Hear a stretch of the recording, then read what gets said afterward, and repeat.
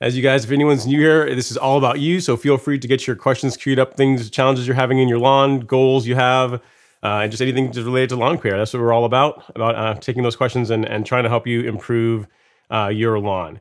So let's see who we have in the house tonight. We have Grace. Grace is in the house, stopping in to say hi. She says, hey, hi, Ron, hope you're having an amazing Friday. I'm doing all right. If you can probably hear it in my voice a little bit, I'm getting over a little bit of a cold, so if I cough a little bit or I'm drinking lemonade a little bit more, hopefully you guys will forgive me. I'm also loaded up on my cough drops, so we're going to make it, man. You know, confidence is high. We're going to be able to get through this. And, but yeah, Friday was good. A lot of rain. But yeah, it's, I'm doing all right. Got out to mow today. Let's see who else we have in the house here. Ruben's in the house. Papa Mo's low. Ruben saying, hey, Ron, appreciate all the videos on new granular fertilizers. You're very welcome, sir. Yeah, I'm really excited about that. And the fact that, you know, Lebanon turf fertilizers that were normally pretty hard to come by, or not easily accessible for most people.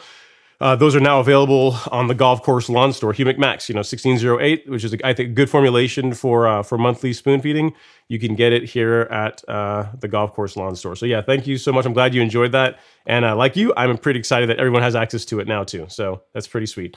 Papa Molo's is in the house. JG, always with a cool emoji. She says, happy Friday, y'all. Time for lawn church. She even has a clock in her emoji that looks like it says it's at 7 o'clock. So that's pretty cool. I appreciate the attention to detail, JG. That's really cool. Let's see what else we have here. So JG has a first question. She says, hey, Ron, how much rain did you get? So in Georgia, at first I thought it was going to be pretty light, right? So it were supposed to get like some rain, but around 2 in the morning, man, the skies just opened up and it sounded like buckets of water were being thrown down on the lawn. It came down really heavy. Like the only time I've heard rain that heavy, the last time I heard rain that heavy was last year when the remnants of Hurricane Sally were going through here. That's how heavy it was. And then as far as the amount, I think we got around a little over 3 inches, 3.1 inches of rain, which is quite a bit. But then when I went out in the morning, if you guys follow my YouTube stories, that you have to get on mobile. So you have to be on mobile to be able to see those. But when I got up this morning, I went out and shot a quick panning shot of the lawn. And if you guys saw that, the lawn drained really nicely. So, I mean, I had some zebra stripes, some clippings that I had to deal with. Was not excited about that. But the lawn drained great, and the lawn dried out enough that once I got done with my meetings for the day, I was able to get out there and mow. You know, it was a little bit soggy this morning, but it dried out really nicely to where I was able to go out and mow it. So I was really excited about that. It's pretty awesome. So yeah, we got a lot of rain. Unfortunately, in south of here, there were some tornadoes. Some people got their lost their homes and whatnot. So that's never cool. But in this area, it was just limited to tons and tons of rain. So you know, that's, you know, you have to look at count your blessings when you can, right? All right, so Mark F's in the house. What's going on? Hey, what's going on, Mark? Kevin Sheehan. Let's see who else we have here. Maurice is in the house. He's saying, let's see, let's find your question here, Maurice. You're saying, hey, Ron, thanks for all your help last week. You're very welcome, sir. It says, I got the Headway G down on Tuesday. Looking forward to my grass bouncing back. What fertilizer that is heavy in phosphorus should I put down? I need to look at your soil test results, Maurice. I think you sent me those, but if not, if you didn't send them to me, send them here, ron@golfcourselawn.com. Shoot me an email with those, and let me look at it, and then we will figure out like what's a good fert for you. If you send it tonight, I will get you an answer tonight. But I think you sent me soil test results, so I'm gonna just dig through my email and see if I can find them. But if not, send that to me, and I'll get you all hooked up. So yeah, pretty awesome. Yeah, I'm glad that Headway is you got that down. Hopefully that should do a lot to help the fungus issue you're talking about in your lawn. All right, so let's see what else we have here. So Todd Waresnick's in the house. He said, holy rain in Buffalo, New York. It's supposed to be cold again, but I am so itching to get out to use my new Swordman. Well, get out there and use it, man. I mean, if it's not, I mean, assuming it's not, the ground's not still frozen and there's actually grass to cut, get out there and mow. I mean, it's, you know, that's kind of like the theme to today's live stream is like the importance of mowing, right? Like I shot that video today and got it out for you guys to look at.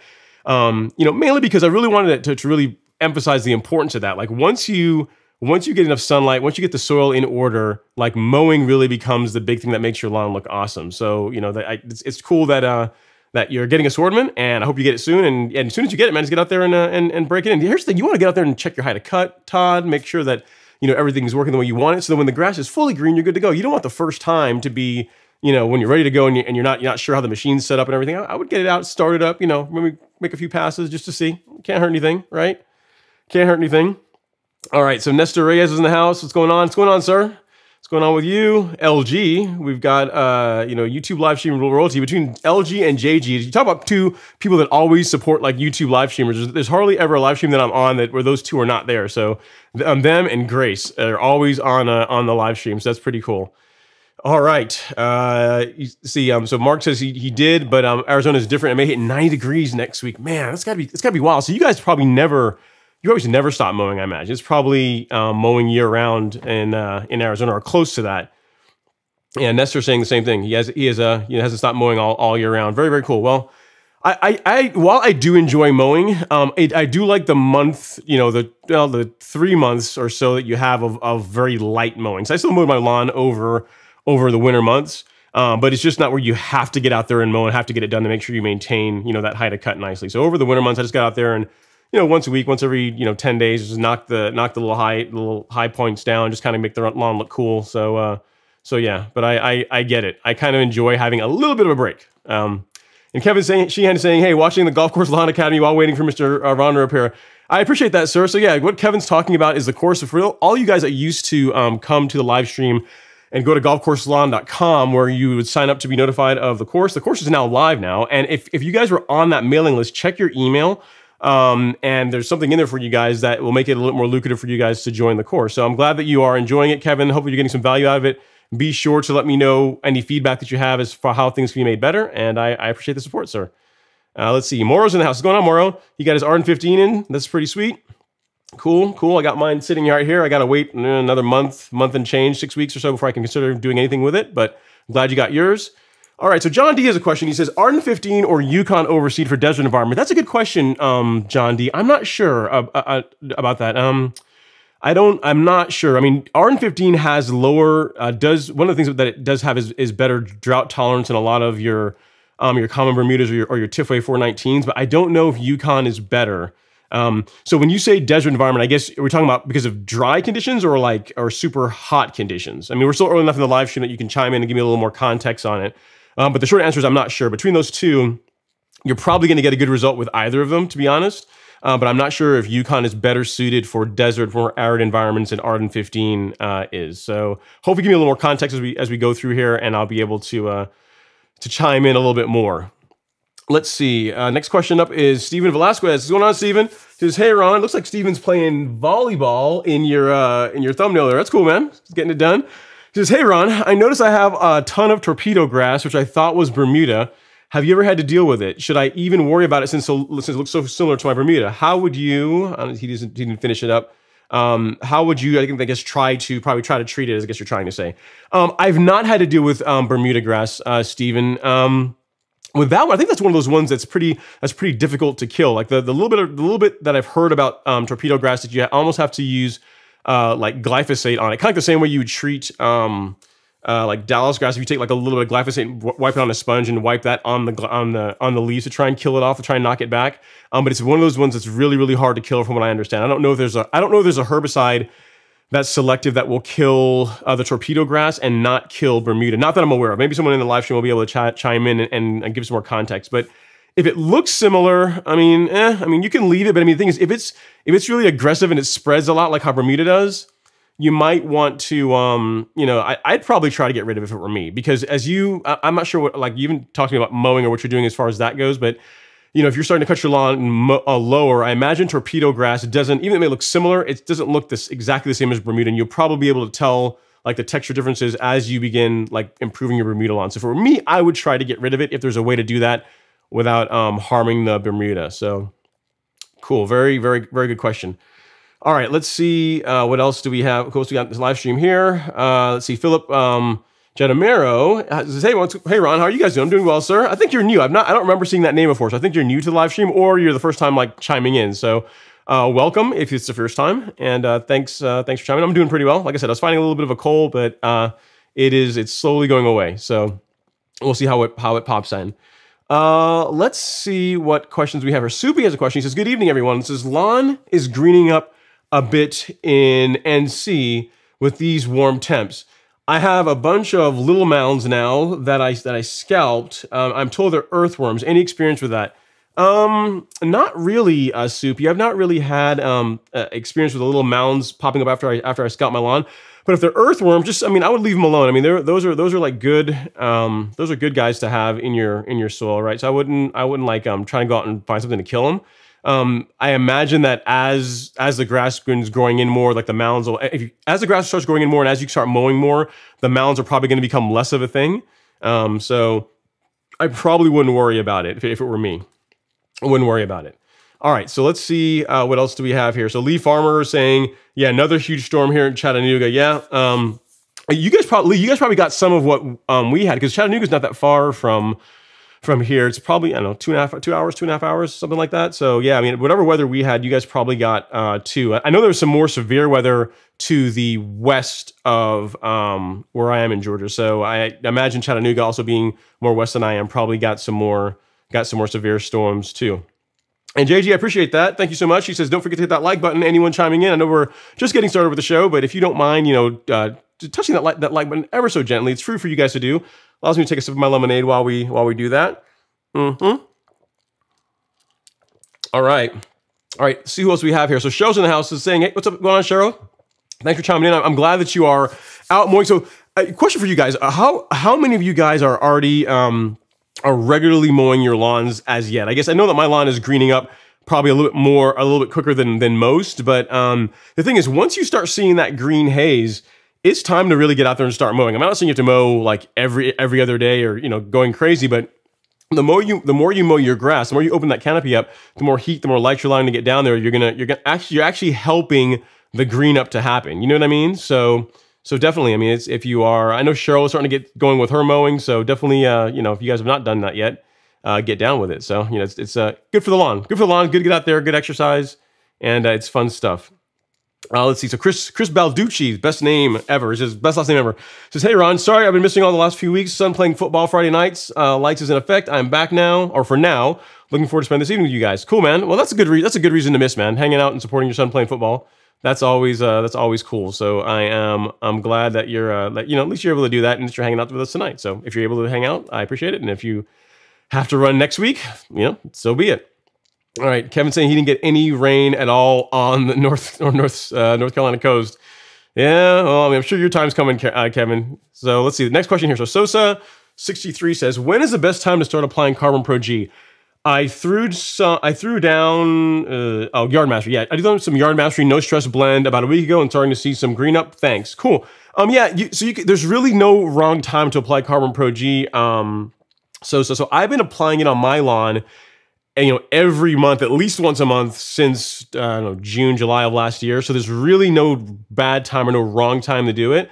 Soon, I'd say sooner is better, right? Like some of the benefits of CarbonPro-G, like the pH optimization aspect of it, like that takes 3 to 4 weeks to work. So the sooner you get that down, the better, right? I mean, the compost you're going to see benefits from right away. The microbial packages in it, you're going to see benefits from, assuming soil temps are where they need to be. So yeah, I mean, you're not gonna, I would get it down sooner. So the best time to apply it was yesterday. I'd say that, and especially if you've got rain coming.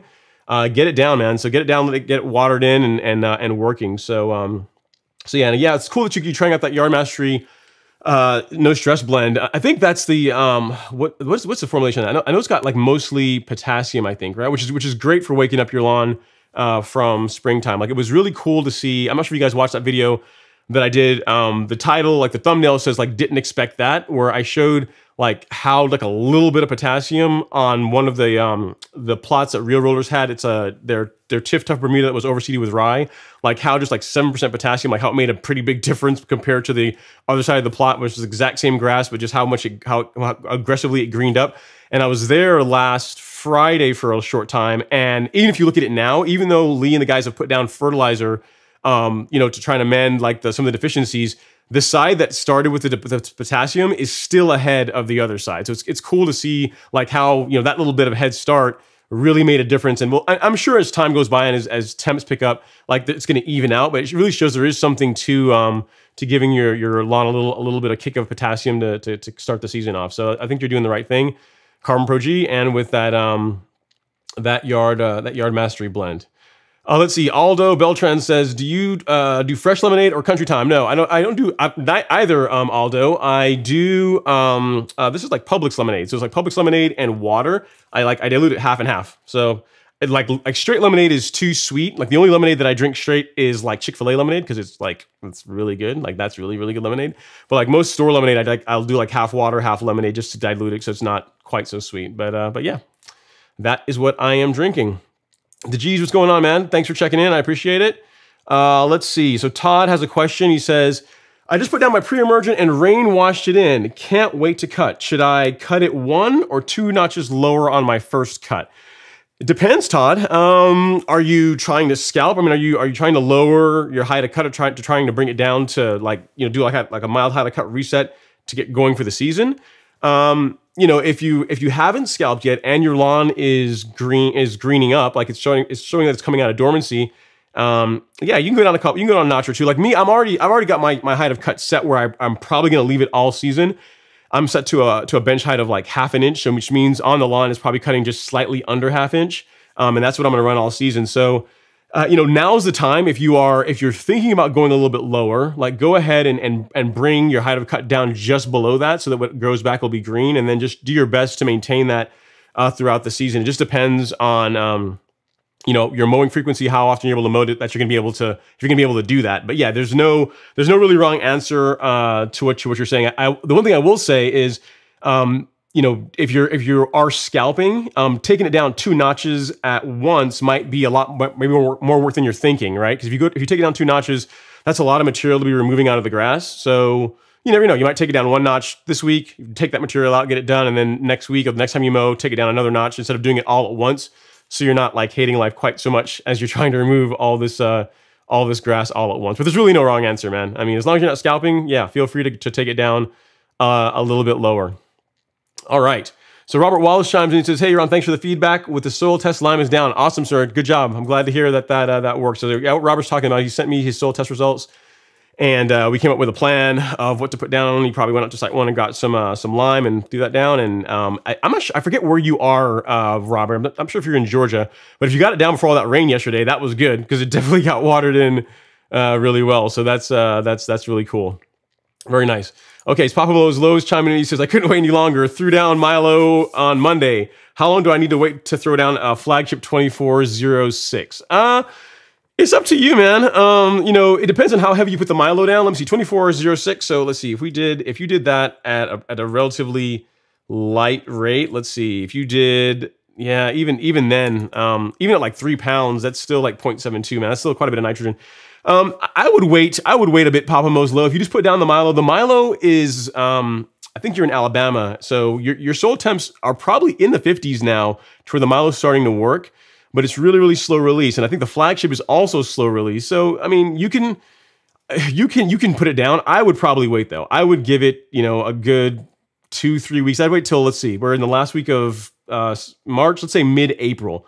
If you want to do like a 3 pounds per thousand application of Flagship, that's what I would do. So you're not trying to push too much growth too soon, and yeah, that's probably what I would go with. I'm glad you got you scratched your itch. You got the Milo put down. Milo's a great product, man. I mean, it's you know, I broke up with Milo largely because one, I really like Lebanon turf fertilizers. I mean, that's the big thing. The only thing I really used Milo for last season was to wake up the lawn, as like it was like my starter fertilizer for the season. But for just my lawn, it's just expensive to apply because it's gotten so popular. Everyone, their grandmother's buying it. It's like $17 a bag around here. So I just really can't afford to apply it to the lawn like I used to in the past. But yeah, I'm glad you got it down, Papa Mo's Low. And I get it. Let's see what else. What else we have here. All right. Craig Dills has a question here. He says, "Hey, Ron Henry," he says, "Craig Dills." "I'm also working with Bermuda, also in the Metro Atlanta area. Welcome. Go Dogs." Assuming your dogs are a Falcons fan, I guess. I mean, either way, they're both tough teams to love at times, right? But anyway, back to your question. He says, "Too early to throw down 12-12, trying to get some FOS down to assist with the green up." No, not really, man. You know, you figure 12-12 at 3 pounds per thousand, that's not that much nitrogen. Yeah, I mean, definitely, I would absolutely do that. I mean, especially since you're in Atlanta, you're same climate as me, you should be greening up. The big thing, Craig, I'd say is if you've not started cutting your lawn yet, I would get on that. I would start bringing that height of cut down just to chart, you know, I looked at the forecast and we were supposed to get some fairly consistent heat in the forecast. I'm looking here. Let's see, our 10 days got us doing, like tomorrow's supposed to be 77 degrees, 77, 72, 76. We get one day where it gets down in the 50s, but for the most part, our trend is warming up, you know? So yeah, it's a great time to put down a triple 12 to kind of start the season off. I do it at like 3 pounds per thousand, nice light rate, and just start mowing. You know, once you put the fertilizer down, all that's left then to do is mow. Definitely. So great question.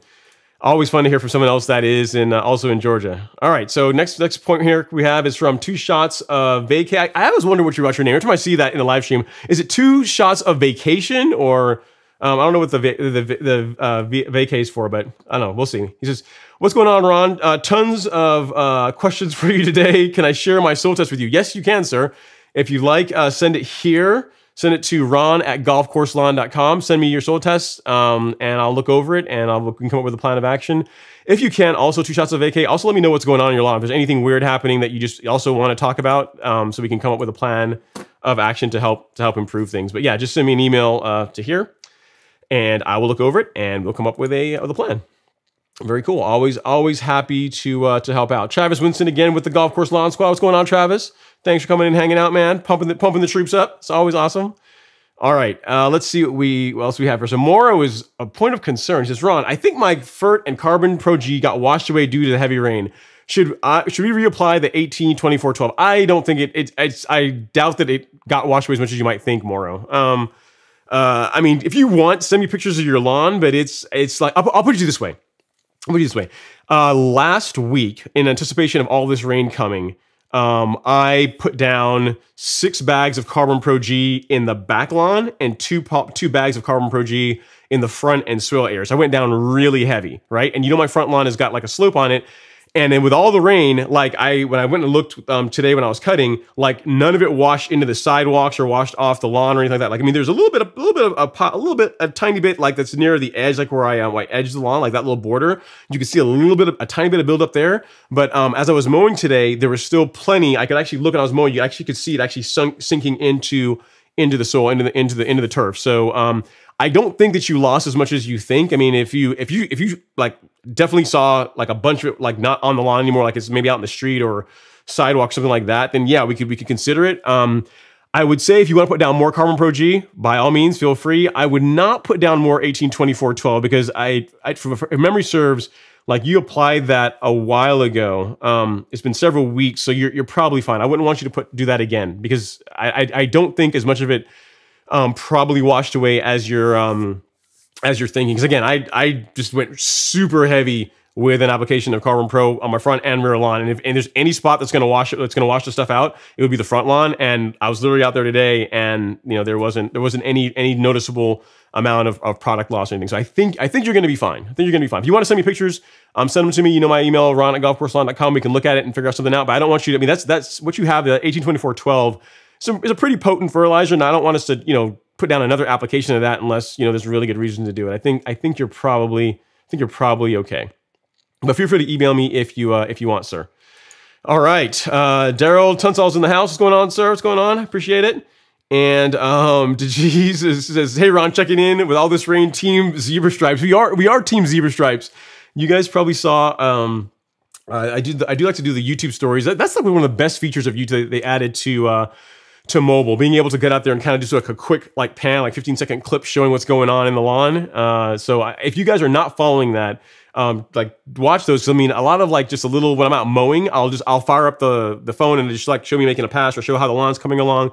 It's a really cool way to see like what I'm doing in the lawn in a less formal way than videos. Because videos, I got to get out and shoot them, get all queued up, get audio all done, and then edit them and put them online. Whereas with the stories, you'll see a lot of things you won't necessarily see otherwise. So definitely check that out.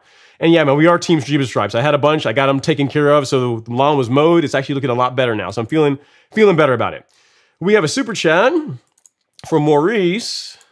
Let's see here. Super chat received. Maurice says, "Appreciate you, sir. I will send the soil test results tonight." I appreciate that, Maurice. Thank you so much. I appreciate it. Thanks so much for the support. S. Bender said, "Where's Ron? Is it just me? I don't have a feed. I think it's just you, Cheryl. I think so. I hope so. If not, you know, it's gonna be a really short live stream tonight. But yeah, no, I think it's just you. If you don't mind, like reset it. I'm looking here on another screen, and I am streaming on YouTube from what I can tell. So maybe just try restarting your browser and see if I come back in. Yeah, I hope so. But if not, let me. If anyone that's in the stream, if I'm good, just say like yeah, just say like yes, or put like type 1 if you're seeing me and you're hearing me okay, just to make sure. All right, next question we got here is Helmet Ruckus with the Porsche. I'm always jealous every time I see your thumbnail, sir. Love Porsches, awesome cars. It says, hey Ron, thanks for all you do. You're very welcome. I appreciate you watching. It says, at least you're not riding the Sun Joe's Scarifire money train as a lot of guys in the lawn community. Yeah, but I mean, it's just I've not. I mean, they serve a purpose. I mean, the one thing with Sun Joe you got to hand it to them is that they make an inexpensive product that seems to work well. I've never used their Scarifier or any of their mowers, but like from looking at the videos and the results people get with them seems to be pretty good, right? So I can't really speak to them, but I mean, they seem to work pretty well. I will tell you that the Swordman does pretty well. Does a really good job scarifying it. That was actually more fun. That was actually more fun than I thought it would be, believe it or not. Like scalping your lawn is not fun. Aerating your lawn, not fun. Neither of those are really fun things. But scarifying, there's something weirdly gratifying about whenever you're like running that thing over the lawn and it's like it's like a vacuum cleaner. It's like little clippings and little like, you know, twigs and little debris gets pulled up. I don't know, it's kind of cool. I mean, it's and because my lawn wasn't too bad, I only pulled out like 6 bags or so of material to where I wasn't like hating life. You know, it was a fun time. But I appreciate you watching, sir. Thank you so much. I really, really appreciate it. All right, Jeremy, big bro, Ron, let's go. Yeah, man, you're here. Hopefully you're doing well in your InfoSec journey, and also I think you're also said you're doing jiu-jitsu, right? You're the jiu-jitsu guy. Hopefully, let me know how you did in the tournament and stuff, man. It's pretty awesome. All right, let's see. Jim Cronan, hello from South Dakota. I imagine in South Dakota, Jim, it's got to still be fairly cold out there. I mean, I know you're the south of the Dakotas, but it's still, you know, I'm sure it's pretty cold up there. You never really hear a whole lot about South Dakota other than like cold weather and whatnot. So yeah, cool. Thanks for chiming in, man. I appreciate it. All right. And Mr. Putt saying, I work 3 to 11. This is turning into my favorite part of my Friday shift. That's cool. I appreciate that, Mr. Putt. You have a job that allows you to tune in and hang out with us on YouTube. I appreciate that you have free time at work, obviously, and you're using it to watch the live stream. So I definitely appreciate that. It's pretty cool. And we have a super sticker. Super chat received. I need to do one for super sticker. I've got one for super chat, but I don't have one for super sticker. So I need to do like super sticker received. But thank you so much, Mark F. This is a pair character holding his belly laughing out loud. I appreciate it. And we have Ron Tiffany from Minnesota. I can't say it. It's interesting to like people from Minnesota have an interesting dialect. I always like to hear the way they talk. It's almost like they have like it's almost like you guys are singing with the way you guys, at least to me, to my ear, it sounds like almost like you're singing a lot of times in the way your accent is. So very cool. Ron, thanks for chiming in. A fellow Ron, you know, we got to hang together. Thanks for hanging out in the live stream. All right. Papa Mo's Low says, can you email me your old lawn plan using Milo and Lebanon Fert? I can, Papa Mo's Low. And actually, if you want to find that, I think that's still on the store. Let me see. I think it is still here. Let me look and see. Yeah. So here you go, Papa Mo's Low. Let me see if I can switch over to this and not make a mess. There we go. Boom. Yep. So if you go to the Golf Course Lawn store, so just go to golfcourselawns.store and go to the blog. So I'm clicking on it right here. And then scroll down, like in the middle part, there's like this is like the basic calendar. This is the calendar that I have that just if you know, you're just trying to do something really basic, when to apply your pre-emergent, when you're trying, and the rich you can use for max, or if you have ProScape or something else, you could use that instead. This has got a very basic calendar on here. And then towards the bottom, there is a more full-featured calendar that is, again, this is still not like this along the same lines of what's in the course. The course, I have something that's a little bit more, that's more detailed than this, but if you want something that's more detailed, showing something that's more along the lines of what I do, on that blog post in the Golf Course Lawn store, just click on blog and scroll near the bottom, and you'll have it all here, like what the different products are, application rates, that kind of thing. So hopefully that helps Papa Mo's Low. And you know, with either one of those, you got the basic one and you got the more hardcore like spoon feeding one. Although that one doesn't really cover spoon feeding. That, again, that's in the course. In the course, I have a calendar that you get as part of it that breaks down like how to apply Turfplex, how to apply the Humic Max, like and the times to do it, all that stuff. So it's a really nice layout that will help you guys. You know, basically you follow this, do everything that's in there, and you get the result. As long as you mow, you got to mow. Can't just spray the stuff on the lawn and wait. You also have to get out there and mow too. So, but But if you don't mind Papa Mo's low, yeah, just shoot me. I tell you what, I'll email you something later that might be helpful if this doesn't work. If what I just showed you on the live stream isn't good enough, drop me an email and we'll be able to. And let me know what your specific questions are, and I'll put something together for you to help you out, just to make sure that you're good to go, sir. So always happy to help. All right, DJ Kid says, hey, yo, Ron, what's going on? Hello, my brother. Appreciate it. What's going on? Thanks. Dimitri's in the house. And let's see. Question here from Craig Dills. He says, Ron, do you pay much attention to cycling groups of pre-emergent? No, not really, Craig. In the spring, it's pretty much prodiamine, and in the fall, it's either dimension / dithiopare or spectacle flow. And that's pretty much been the recipe for the last 5-6 years. I mean, not this year, obviously, because this year I didn't put down spring pre-emergent. But prior to this year, that's what it's always been. And that might come back to bite me eventually, if there's any kind of resistance. What I'm interested in seeing, Craig, because this year I'm not applying any pre-emergent. Like you figure for the last, 5-6 years, the lawn has had pre-emergent every year in the spring and the fall. So I'm interested in seeing, with there being no pre-emergent going in the lawn this spring, they didn't get anything, what kind of weeds look like, weed pressure looks like as temps come up. If I'm gonna get crabgrass, or like what I'm gonna be dealing with in the lawn. But no, to answer your question, no, not really. I don't do much with cycling, different types of pre-emergent. There's typically 3. There's a total of 3. So prodiamine pretty much always in the spring, and then dithiopare or spectacle flow, the Amaz, whatever the I one is that's in the spectacle flow, like that one is typically in the fall. So no, and I've not really had any issues with it per se. But again, that might become a thing eventually. All right, great question though. All right, Lawn Journey's in the house saying, evening, what's going on? Hey, what's going on, Lawn Journeys? I appreciate it. Let's see. So Dimitri, he says, oh, it's either Dimitri or Thermitril. I think it's probably Thermitril. He says, how did you like that Swarman dethatch? I plan to get this cartridge as well. I thought it was really good, man. It worked really well. So it took me a little while to get the height set where I needed it. Like when I was at Real Rollers, Lee set it up for me. He did he took it down to what he thought would be a good starter setting.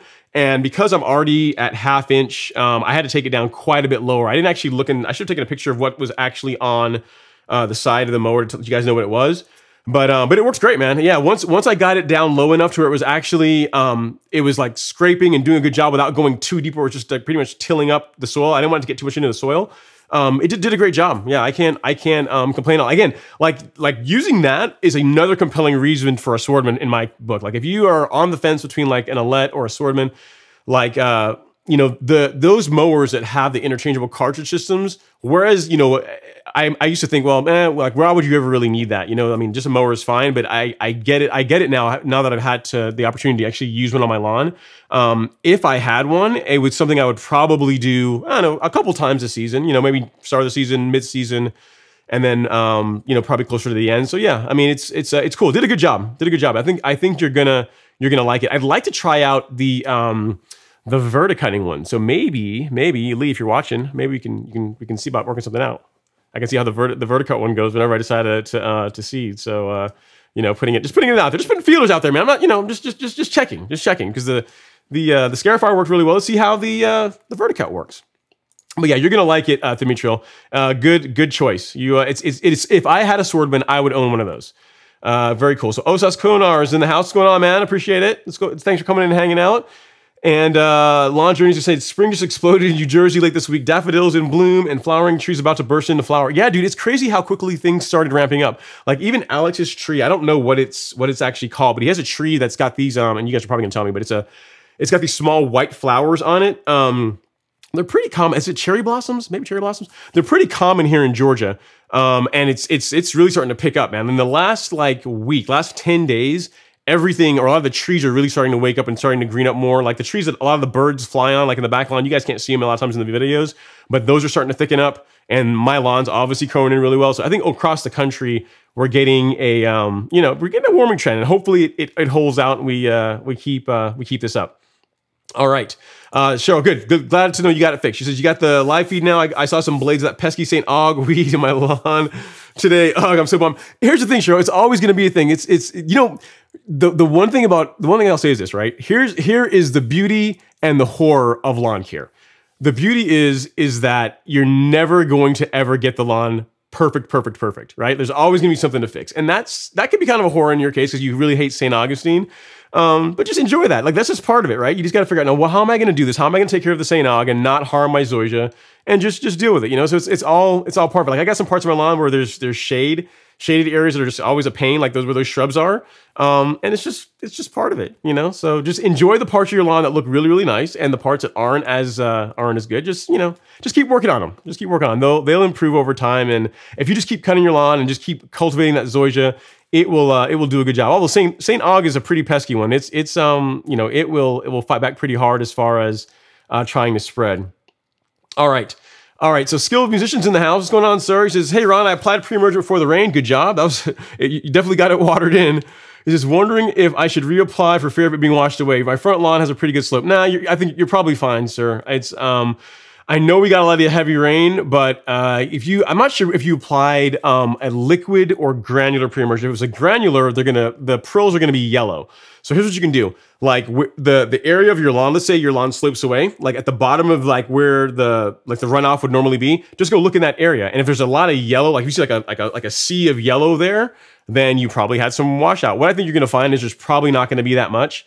You know, it's not going to wash out as badly or as much as you might think. You know, so yeah, I think you're probably okay. I'm trying to remember if you did a granular or liquid pre-emergent, but yeah, I think you're fine. I think you're fine. But yeah, take a look at what I was saying. Just look and see if you've seen any streaks of yellow in like the street or where the water runs off on your lawn. And if not, you're probably still good to go. I wouldn't worry about it too much.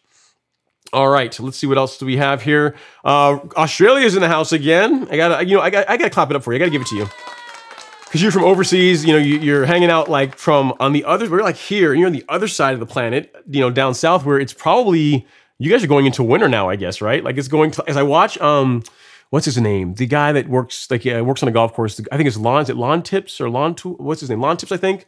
I think he's in Australia, and I think they're saying they're going into like your winter now. He says, hey, Rob from Australia, how do I stop or reduce the ripples, waves when I cut my Bermuda? Cutting currently at 1/2 an inch. When you say ripples, waves, what do you mean, Rob? Are you saying cutting at 1/2 an inch? I'm guessing using a reel mower.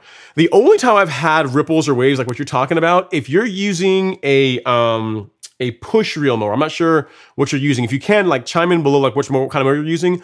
When I used to use my Scotts, and if I got going a little bit too fast, like with those push reel mowers, there's like a happy spot, right? Like if you go too slow, they don't cut too well. If you go too fast, they get like they start to like bounce a little bit, not like come off the turf, but they bounce a little bit, and you get like this what you call rippling or waving, or I call it like laddering type cut in the turf. So I'm not sure what you have if you're dealing with a powered reel mower and you're getting that.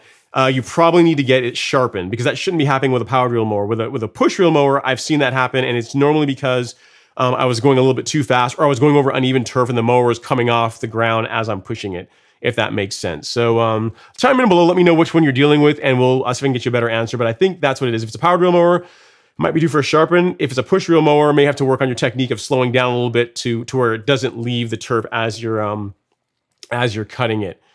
All right, let's see what else we have here. So Andrew Chase is chiming in. He says, aloha, I guess you're in Hawaii. Aloha, sir. He says, a while back, you gave me some advice on aerating and top dressing. The grass is 70% recovered and filling in nice. Thanks for your advice. You are so welcome, sir. Always love to hear that. I always like to hear that whenever I give someone some advice about a topic that it is useful, helps solve the problem that you're having. So that's pretty cool, Andrew. Thanks so much for letting me know that. I appreciate it. Very cool.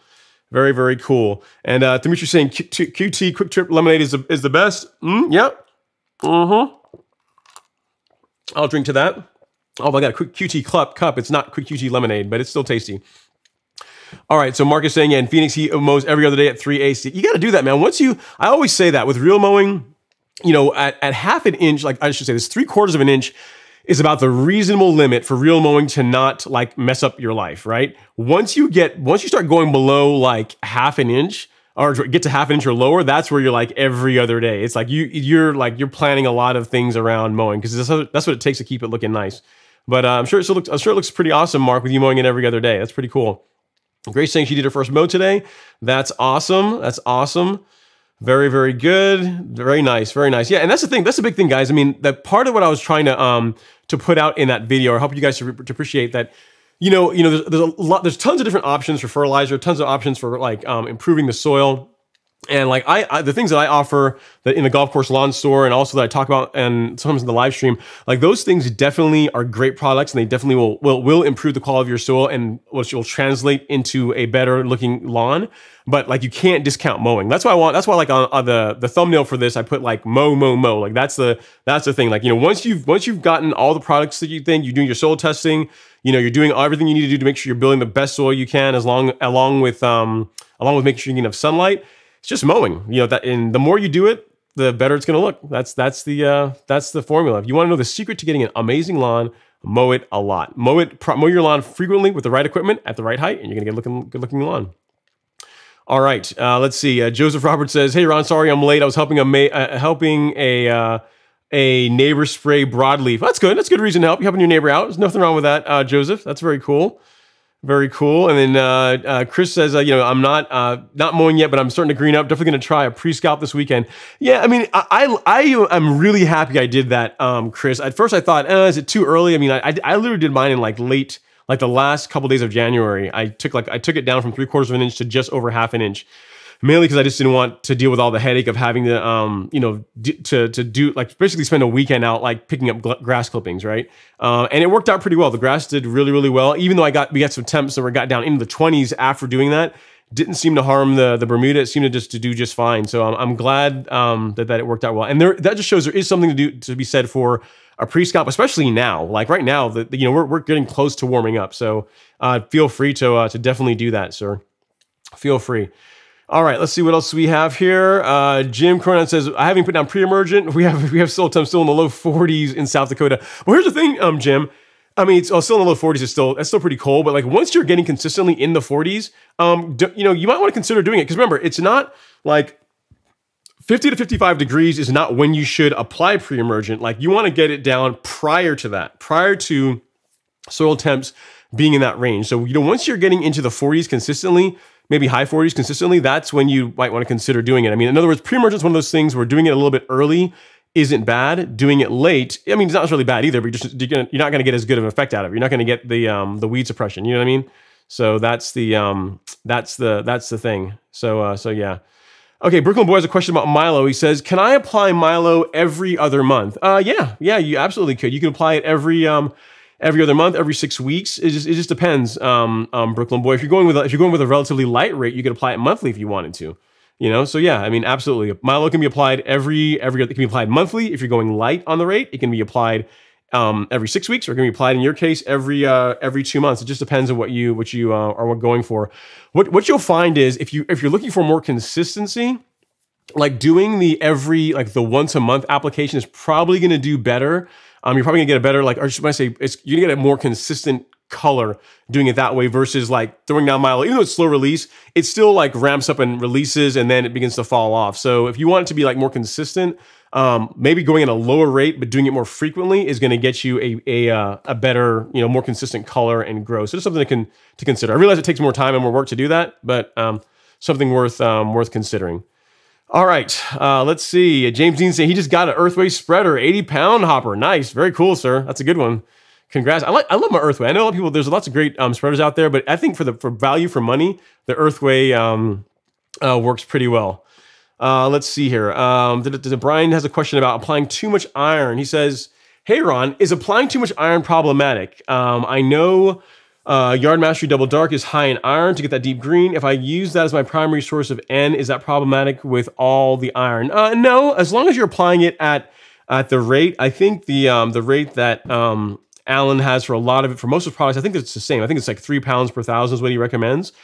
If you apply it at that rate, you're going to get a really good result. And yes, I mean, applying too much iron, like I actually did a test of that last year where I put down what I do. I put down a ton of Milorganite, and then I put down the fertilizer I was using at the time called Brent Supreme Green, which has, I want to say it's like 5% iron, I think, if memory serves me. So all in, I was putting down like almost like 8 or 9% iron in the lawn in a short period of time. And what happened is the lawn got really, really, really green, and then it turned dark, almost like like a purplish color, and that lasted for about a week, and then it went back to normal. So I mean, like anything, if you go too much of any nutrient, it can become toxic and be bad for the lawn. So I wouldn't go I wouldn't do what I did in that test just to see what would happen.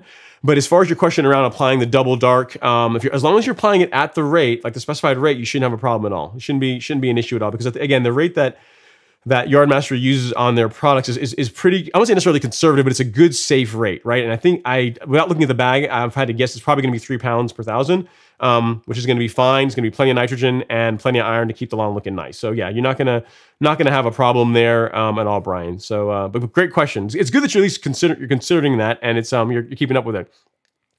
All right, let's see what other questions here. We got another question about CarbonPro-G and washout. He says, I put some CarbonPro-G and some Fert yesterday before the rain. Do you think it all got washed out? No, I do not think it all got washed out. Osar's Corner, I did not think so. Here's why. Here's why I say that, right? Like, if anybody's lawn is going to get washed out, it's going to be mine. Like, you think about it. Like, last week, first of all, I'm cutting my lawn at, 1/2 inch, or the actual height of cut is probably just under 1/2 inch to start, right? And then last week, I scarified the lawn. So the lawn is not even as thick as it was last week, where it might hold on to stuff. It's actually thinned out a bit. So as far as like the grass ability to be able to hold on to, the prill from the CarbonPro-G, or in your case also fertilizer, like my lawn it was definitely compromised. And yet with all the rain we got, I didn't see any major washout. Like the front hill, like the front slope of the front lawn, literally today when I was mowing, I went and I looked just to see if I would see like a streak or anything like that of where some of it washed out, and it all looked good. I didn't see any in the street, anything like that. I mean, so no, I think you're fine. I wouldn't worry about it at all. I think you're absolutely fine, Osas. I wouldn't worry about it. And if you're worried, you can always go put down more CarbonPro-G, but I would not put down more fertilizer. But just to answer, I would say don't worry about it. You are fine. Everything did not get washed out. You're fine. All right. Super TA says, what's going on, man? His man just put your stream on. Been getting in the yard since 10:30 a.m. listening while working it. That's awesome, man. Since 10:30 a.m. You gotta let us know, man. So you've been on since 10:30 a.m. What have you been doing in the lawn since 10:30? I think Super TA, aren't you I think you're in California, right? So still, at any rate, it's whatever. It's 3:46 in California right now, thereabouts. So, what were you doing? You gotta fill us in. Like, what was a project that you're working in the lawn pretty much all day, sir? You gotta let us know. All right, let's see what else we have going on here. Let's see. Then Nick Pav says, looking to do Bermuda front lawn next year from seed in Southern Colorado transition zone. Thoughts on Yukon versus Arden 15 for winter kill and early green up. I can't comment on Yukon, Nick. It's definitely not in, and I can't comment really on Arden in Colorado. I can tell you that Arden 15 in Georgia, like it definitely, like the advertising they say about it going dormant later and coming out of dormancy sooner is definitely true. Like what they say on the brochure, the product actually does it. Because if you want to see that, there's a series that I did. If you get on like YouTube, do like Ron Henry YouTube, and look up Headway 419 versus Arden 15. If you just do that, Headway 419 versus Arden 15, Ron Henry, like you'll get like a 10-part series where every week I filmed like the dormancy rates of how Headway falls off compared to Arden. And the cool thing with Arden, and again, I don't know how Yukon compares, but like Headway is really cool in the sense that it's like green, and then it just literally falls off really hard. So it's not a gradual. It holds on to green as long as it can, and literally just it falls off a cliff relatively quickly. Whereas Arden 15, it's more it's a lot softer curve. Like it literally transitions from being really like vibrant and green to dormant. A lot softer. And my thing is, my Arden 15 never really fully went dormant. There were days when there was like in the 20s here in Georgia, and if I went outside and looked at it, there was still some like a little bit of green in the lawns. So it's a really, as far as its cold tolerance, and its ability to do well in cooler weather, it's definitely a thing. So I don't know about Yukon. I've never tried that one to be able to say for sure if it would perform equally as well, Nick. But it's I think I know Arden 15 you definitely would be happy with. Yukon I don't know for sure, but what the brochure says about Arden is absolutely true. I'm definitely a believer in the grass as far as it doing very well with cooler climates. So hopefully that helps. Unfortunately, I've never used Yukon, so I can't give you a better answer. But if you're on the fence with Arden 15 and it will work in Colorado, you're probably going to get a pretty good result with it. So hopefully that helps. All right. See what the questions we got here. Lisa Cage, throwing out a super sticker. Super chat received. She's cheerfully blowing a party horn. I appreciate that, Lisa. Thank you so much. That's an interesting way to spell Lisa. I've never seen it spelled that way before. So, but thank you so much for the support. I appreciate it. All right. Let's see what other questions we have here. So Vitaly Yurchenko, he says, my father-in-law put down some sod last October 2020. Is it okay to aerate now? It depends on Vitaly. I would probably wait a little bit longer. If you put down sod in October, it's if it's fully rooted in and you're not seeing like where it doesn't look like sod anymore, it looks like it's an even lawn. You can definitely aerate this season, but just to give it just a little, not to stress it out just yet. I would give it a little more time. I would give it like till, late April, early May and do it then. I'm pretty sure I'm not aerating my lawn yet. I mean, Alex has been, he's been hitting me up. He's been saying, "Hey man, we want to aerate the lawn. We gotta get that done." And I'm saying, "Well, I might not just wait. I might just wait out until we top dress." He's like, "No, I need to get mine done before then. So we gotta do it next month." So I'll probably be aerating here. I don't know, probably by mid-April, as if I had to guess, depending when Alex can talk me into it. But in your case, Vitaly, like wait until the lawn is growing well, especially since it's new sod. Let's wait till late April, early May. You got plenty of time. Let's get some heat in the grass and let it start growing and root a little bit stronger. And then when you aerate it, you're not going to have any issues. You're probably not going to have any issues if you did it now, but there's not really any negative to waiting, which is why I would just say, just give it a little bit more time. But yeah, you can absolutely aerate this year if you want. And yeah, I think you're going to get a result with it. And my lawn has been aerated every year since I lived here. Even the first year when the sod was installed in December, I believe. They installed it like in December, and it was aerated the following spring. So it was aerated in like April, May. That's exactly what I'm telling you to do is exactly what I did with my lawn the very first time. So do that and you'll get a good result. All right, sir. So Daryl Tunstall is saying, "Hey Ron, the golf course is awesome. Everyone should sign up. Great info, great content, very good job." Thank you, sir. I really appreciate that.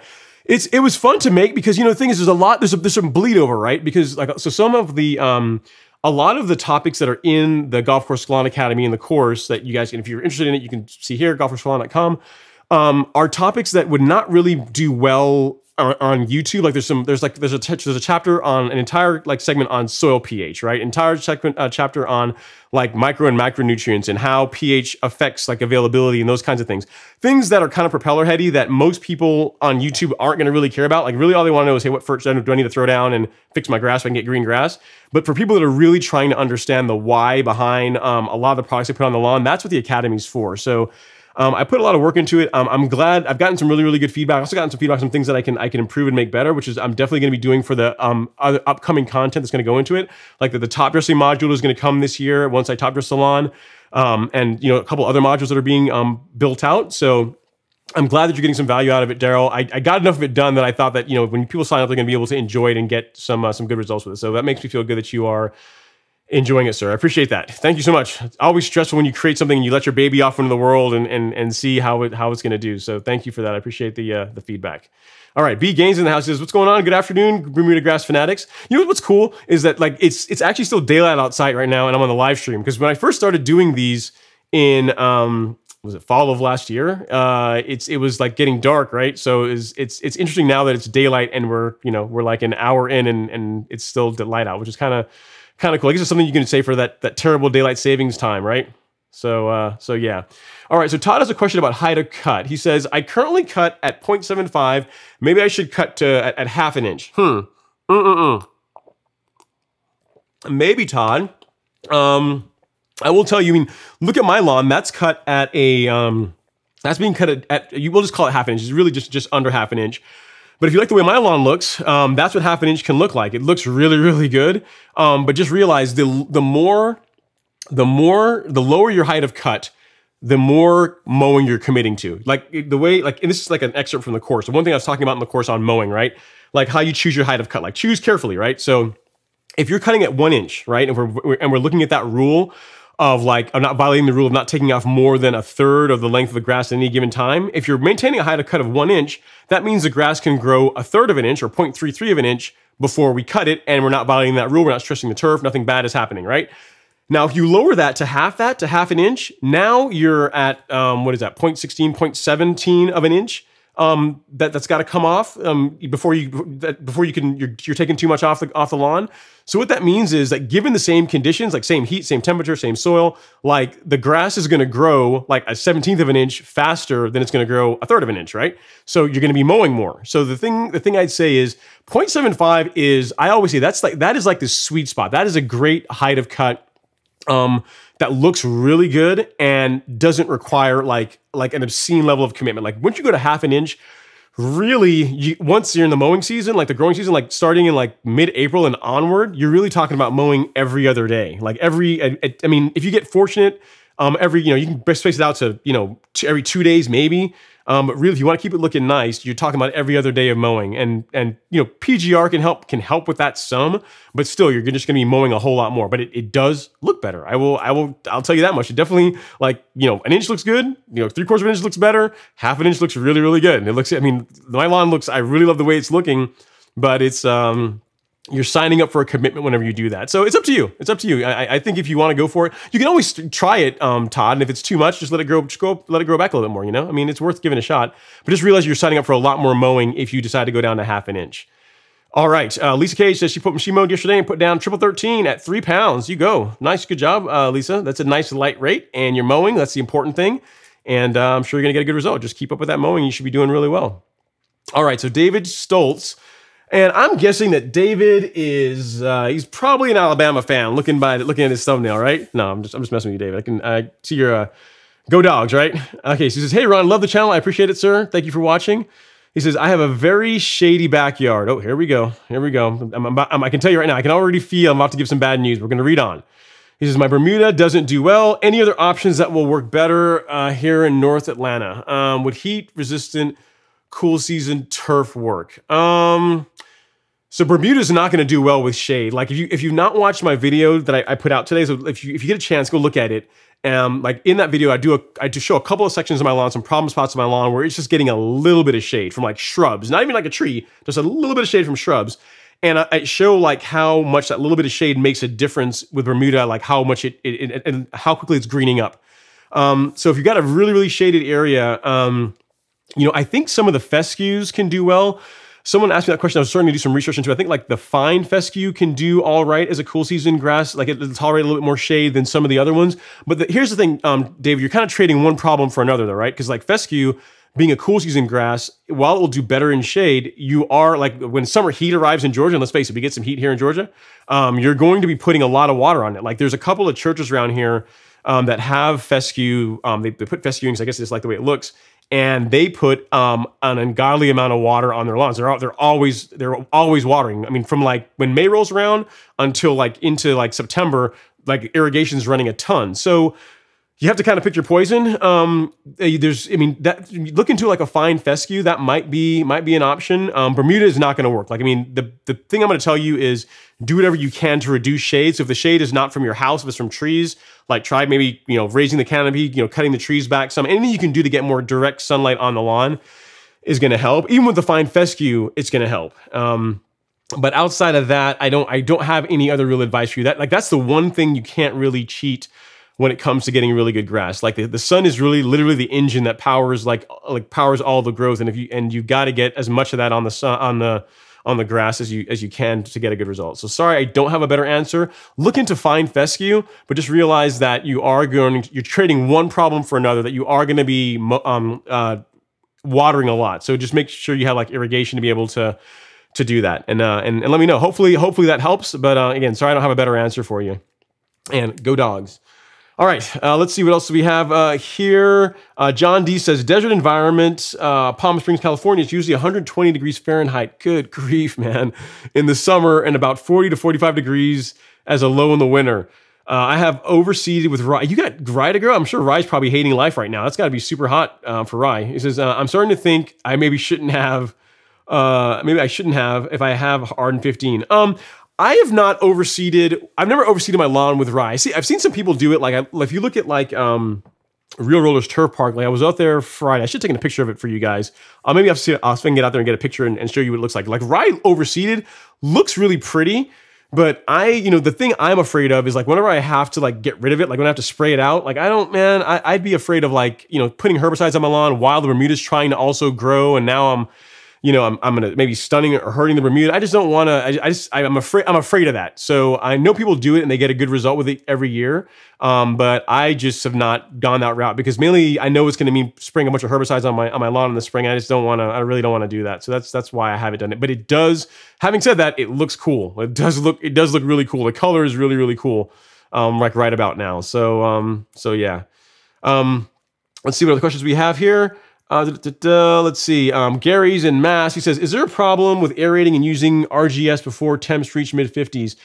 I don't think so. I mean, so RGS. I think you're talking about the root. Isn't that the Green County product? I don't think so, man. There shouldn't be an issue with either one of them. Again, I've tested it. I've aerated my lawn. Prior to now, like I've like not last year, but the year before last year, I literally aerated my lawn at the beginning of March just to see. Like I did testing and say, everyone says not to aerate in March. What happens if you actually do it? So I did that, and there was no real issue with the lawn other than I just had holes in my lawn for a lot longer than I would have had I waited till later in the season. But if you're, in Mass, you said you wait till temperature to the mid-50s. Wait a little bit longer, man. As far as spraying the RGS. If the grass is starting to grow, it's probably fine. As far as aerating, I would probably wait a little bit longer because like in Georgia, like we're ahead of you guys as far as like growth, right? Because of it's warmer temperatures down here, and people around here aren't aerating as yet. Like I scarified my lawn, but even I haven't aerated yet this season. I probably will in a couple of weeks, so I would give it a little bit more time, Gary. The RGS, I don't think you're going to hurt anything if you just want to get out there and scratch an itch, get out in the lawn and spray something. It's not going to hurt anything, but aerating, I would probably wait a little bit longer before I did that if I were you. All right. Yeah, cool. And Lisa's confirming. She says, yeah, I can still see CarbonPro-G pellets in my lawn. Good, Lisa. Yeah, so I think you're in Georgia, so, and you got the same rain that I got, and you still have it. So that's the same thing I saw. I saw that it washed in, like it's really more like integrated into the turf than it was before, more into the soil prior to that. So yeah, at least that confirms it. Someone else is saying they didn't have a big problem with washout based on all the heavy rain we got. Let's see what else do we have here. Let's see. So Lucas has a good question here. He says, is there any sense to use NPK? In other words, is there any sense to fertilize your lawn when temperature lower than 50 degrees? That's a great question, Lucas. So really, yes and no. So if you're dealing with a granular, like those fertilizers are not going to work typically as well until soil temps get into the 50s or higher, because they're a lot of them are largely relying on microbial activity to convert the nitrogen into a form that's available for uptake, right? So it's a long short of it is until you get into the 50s, like your granular fertilizer isn't doing as much for you as it does whenever the temperatures get higher.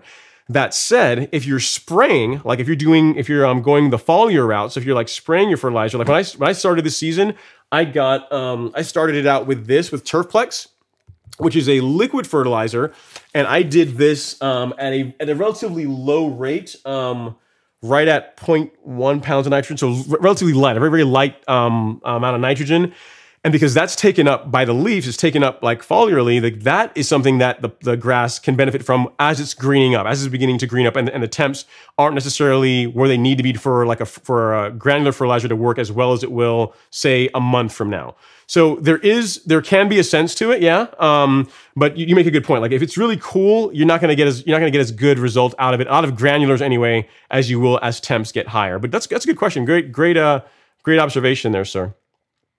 All right, let's see. What other questions do we have here? Joshua has a question about just applying humic acid, lower pH. I'm not sure about that one, Joshua. I've never heard of like humic acid having making a material difference on as far as soil pH goes. I know that CarbonPro-G, like the charged biochar in it, acts as a pH optimizer, meaning that that product tries to pull pH to the mid-6s. So if your soil is alkaline, meaning you get like more high pH, it's going to try and pull it down. And if it's low, if more acidic, it's going to try and bring it up. It tries to achieve equilibrium in the mid-6s. And if you actually go look at, it's not on Miramichi Green's website, but if you go to like the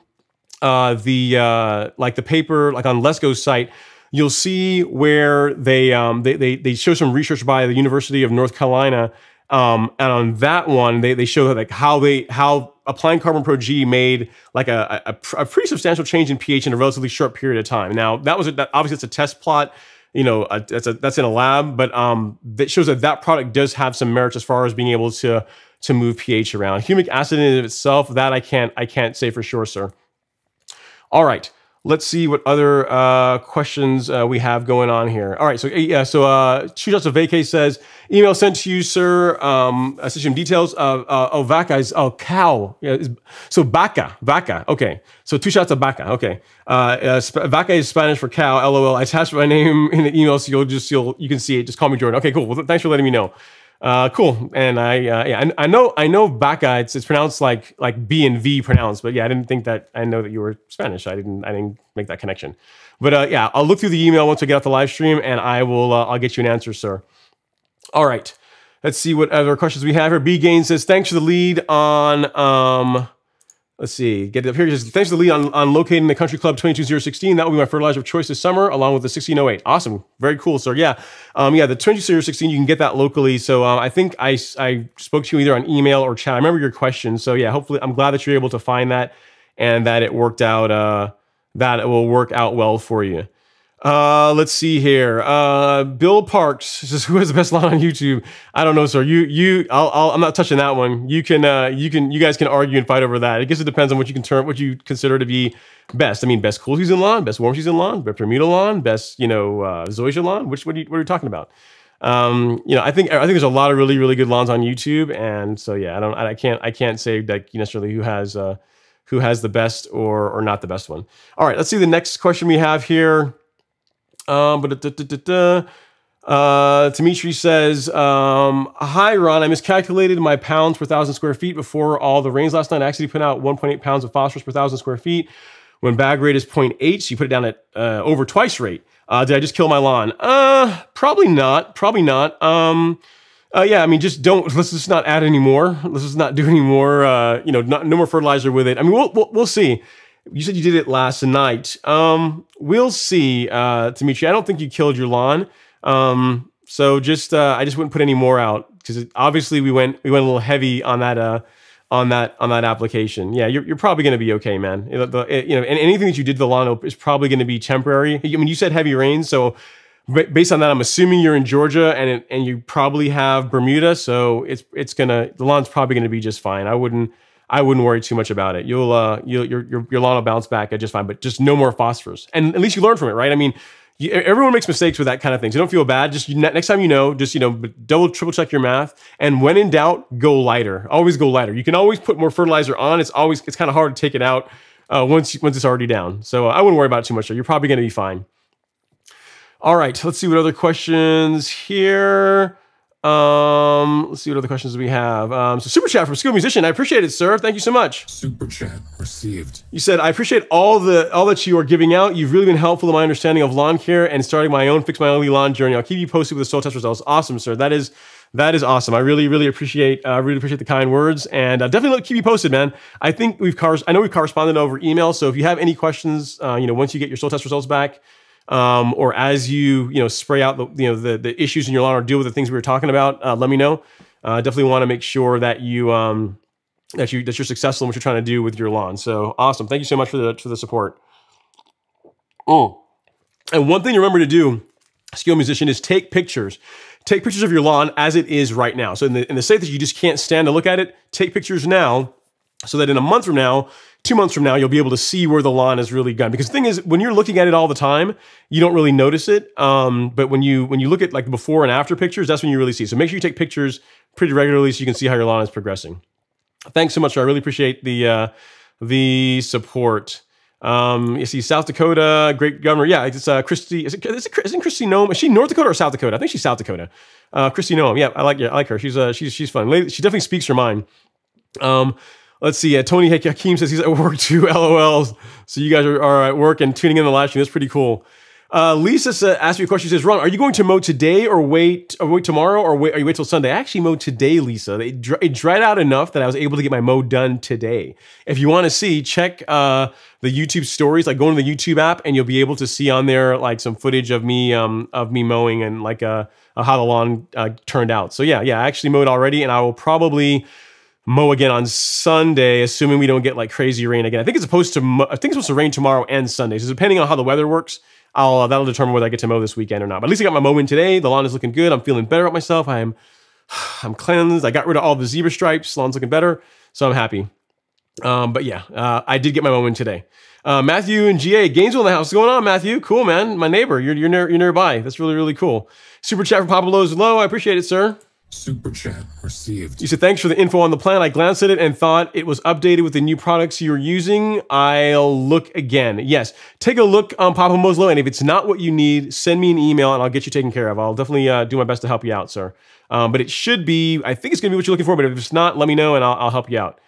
Let's see. So VR saying, hey, what's going on, sir? What's up? How's it going? And then Maura has a question about rule of thumb on dethatching. He says, Ron, what's a good rule of thumb as to when to dethatch your lawn? What should we look for? You know, I'm probably not the best person to ask Maura because here's the thing. Literally, in the 6 years that I've lived here, like the lawn's only been dethatched one time, and you guys saw it. It was like last weekend. It's been verticut once, but I've never really dethatched it until last time. And when I did it, like six bags of clippings came out. So I don't know. I mean, I'd say like now is probably okay. Once the lawn is greening up, is probably a good time to do it. I would probably plan your dethatching around the same time as you do your scalping.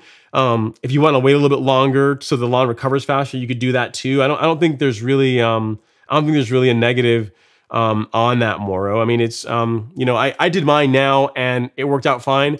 If you wanted to wait till later in the season to do it, that would be perfectly fine too. I don't think there's really a negative or like a certain rule of thumb. Kind of like with aerating, what I would say is whenever the lawn is actively growing, like in other words, if you want to dethatch the lawn and have it bounce back as quickly as possible, if you're in Georgia, which I think you are, wait till like, you know, mid-April, mid to late April when, you know, the grass is growing really aggressively to do it then. Because then you know you're gonna be able to pull all the material out and you're gonna you know, it'll come back really quickly. So yeah, hopefully that helps. All right, let's see what other questions we have. Lawn to Learn. It says, hashtag stripe action. Yeah, man, stripe action. Yeah, baby. Gotta love it. It says, hey, Ron, what is your favorite yard work other than mowing real low? Ugh. Other than mowing, probably edging. Yeah, I don't mind edging the lawn like that. I actually don't like edging the lawn as much, but I think of everything else. So like, let's think about it. Like there's mowing the lawn, there's edging, there's trimming shrubs, which I hate doing. There's working in the beds. I also don't like doing that. So it's almost like edging has to win by attrition, right? Like that. I think I like using the stick edger more so than the string trimmer. So I'm going to say edging and then blowing off the lawn, because also one thing too, right? It's like once you go out there, you do a nice job mowing the lawn. It's looking really, really nice. And then you go out and you put a nice edge on it. It just sets it off, right? It's almost, I always, like in the video I did last year on edging, it's almost like a guy with like a really good suit and he has a nice tie and it kind of sets it off, or has nice shoes that go with the suit. It just kind of completes the package. Edging is that for your lawn, right? Like you can mow a lawn and it can be looking really, really nice. And if it's not edged, I mean, it looks okay, but you know, it doesn't have that domination, that really crisp, manicured look until you put a good edge on it. So I'm going to say edging is probably the thing I enjoy doing. I don't do it every time I mow, but that would probably be the thing that follows mowing by a long shot. All right. Donnell Burrell says, he says, hey, great day, Ron. Golf Course Lawn Squad representing. What's up, man? He says, do I need another soil test kit to use for the Golf Course Lawn Carbon Kit, or should I just go for it? You don't need it. So when you're talking about soil test, you're talking about the one here from My Soil. And as far as that, you can, if you want to know where you can pick that up, Donnell, here at the Golf Course Lawn Store. No, not really. I mean, if you did a soil test this spring, then you should be good to go. We should be able to use what's in that, the data, the results you get back from that, to be able to formulate a plan for, you know, what we're going to apply to your lawn. If you haven't done one as yet, I'd recommend getting one. I mean, get the one. I like the one from My Soil because the results. One, they're easy to use. The results come back quickly, and it allows you to easily establish trend data that you can look at over time. Like I've shown you guys on my, I think on the live stream before, how like I've got like data from like up to last year and really be able to see how different nutrient levels and pH have changed over the course of the year. And it's fun information to have for formulating a plan. So You don't need a soil test for the carbon kit, but you should have one so you know what is going on with your soil, so that we can make sure we're putting the right combination of fertilizers on the in your turf to make sure you're getting the right results. So so hopefully that helps, Donnell. If it doesn't, shoot me an email and we'll figure it out. But yeah, you know, if you don't have a soil test, you haven't done one yet, get one done. Earlier is better. But if you've already gotten one, then you should be fine. All right. Let's see what other questions we have. Okay, so all you guys are chiming in. Well, I'm way behind. Bradford pear tree, that's what it is. So the one with the white leaves, I called it cherry blossom. It's not cherry blossom, it's a Bradford pear. So all the Georgia people saying, how can you be in Georgia? You don't know what a Bradford pear is. Everyone knows what a Bradford pear is. Guys, I don't hardly have any trees in my lawn. Like, you know, so I am not the tree person. I'm not the person to ask. Every now and then I get like a question from someone on YouTube saying, hey, your neighbor has a really cool tree in their lawn. Like, what kind of tree is that? I'm like, I don't know. One that's going to probably kill their grass one day. You know, I don't know trees that well. So something I got to work on. So I should know at least the trees that are native to Georgia. All right. Let's see what other questions we have here. Alonso learns says St. Augustine is not crabgrass. Yes. Yeah. That is an Alan Haynism. That is definitely something he always says. All right. Let's see what other questions we have. Kevin D. Jones says, Ron, thanks for your soil test advice over the winter. My yard is dark green already. Will dominate thy neighbor. I am very happy to hear that, Kevin. I'm glad that one, that you get a soil test. That's the important thing, and that you know, once I gave you some suggestions, you did those, and that you're getting a good result from it. Because it's really not that hard, guys. Like, I mean, you know, a lot of people would like to have you think that soil testing is like this really crazy voodoo science, and that, you know, you have to be an expert to be able to understand it and make sense of it. And the reason why I like the My Soil test kits is because it's easy. Like, you know, it's you know, you get the results back. It's really easy to interpret. In most cases, you don't have to email me or anybody. You can just like look at the data. All the charts really easy to go through, and then based on that, you can determine what you're going to apply to your soil. And I think a lot of times I even offer suggestions of saying, yeah, use this product at this rate, and you're good to go. So I like easy and something that allows me to create data that I can track for long periods of time. So so yeah, I'm glad that you're getting a good result, Kevin. I'm happy to hear that. Let's see what else, and let me know if I can help with anything else, sir. Let's see. So Wind Chariot's in the house. He says, in the house, I just my second mow today at 1 1/4 inches with a Honda, not using the outlet just yet. Okay. I take some lemonade. I felt like I was about to cough there, so I want to take some lemonade, trying to cough on the mic on you guys. That's cool. That's cool. Wind Chariot. If you still got some time, you know, use the Honda to get the how to cut down, because with the outlet, you're going to want to go lower than that more than likely. So yeah, use the Honda at 1 1/4 inches. No reason to not break up the outlet just yet, to be cutting at high heights of cut, right? Or relatively high heights of cut for a real mower, I should say that. Like 1 1/4 inches, not really high, but for a real mower, that is high. All right. Let's see what other questions we have here. Let's see what other questions we got. This is Timothy Wolf says, do you have a solar light of choice to light up trees? No, I don't, Timothy, because I don't really have that many trees in my lawn, so I don't put a whole lot into that. Any thought into that? I could do some research for you though and find out. I can do some research and see. I don't know about that one. I know actually one of my neighbors, a buddy of mine, Brett, just bought some solar lights for his outdoors that he really likes. So I'll ask him if I see him tomorrow at karate. I'll ask him what he used, and I'll let you know. I'm not sure I have your email, Timothy. I'll look and see. If I do have it, I'll email you. But if not, send me an email here. Just say, hey, the lights guy, lights question, ron@golfcourselawn.com, and I'll reply with what he told me he ended up using. All right, let's see the other questions we have. Brent T says, he says, Ron, I have a slope like your front yard, and I keep having a moss issue I can't seem to correct. Any tips or ideas? Interesting, Brett. So a couple of things I would do.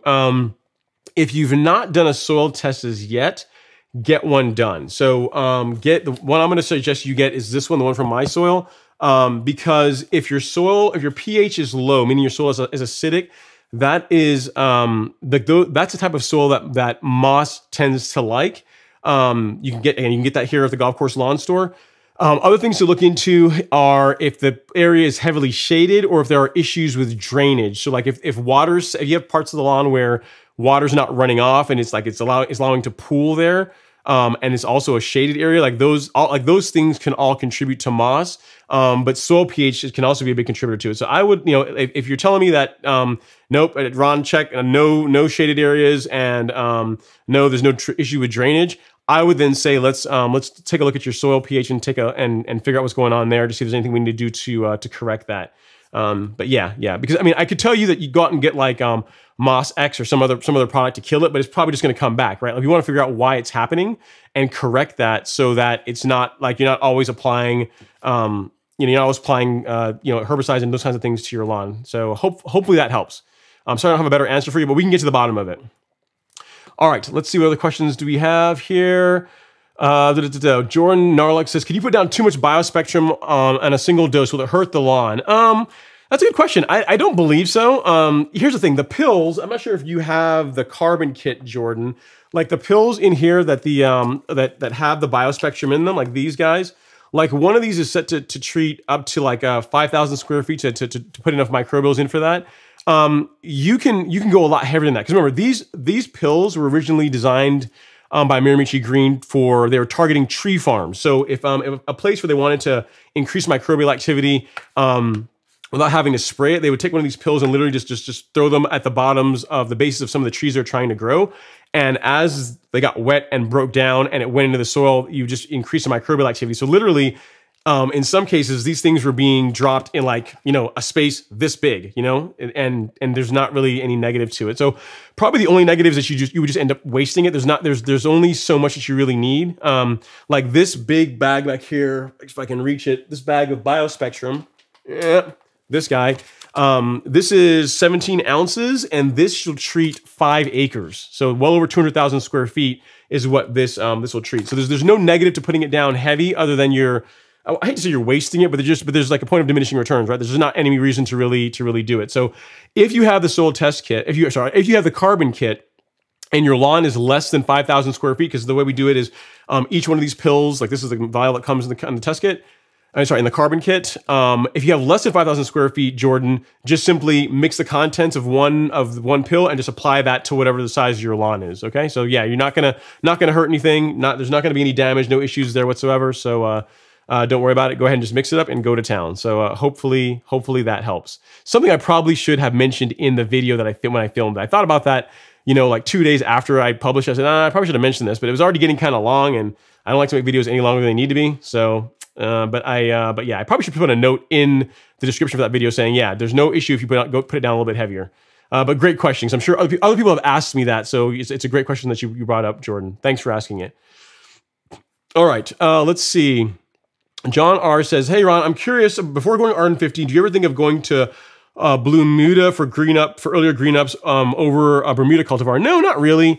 I like the performance I'm getting out of Arden 15. Like before Arden 15, I was using Princess 77, and that one worked well. Like that cultivar worked well. It definitely greened up sooner and went dormant later than Tifway 419. But Arden 15 is another level. It's definitely it's better. Like whatever like the scientists or whatever you call the people that engineer seeds were doing. Like they hit a home run on Arden 15. It's a really I'm very, very impressed with it.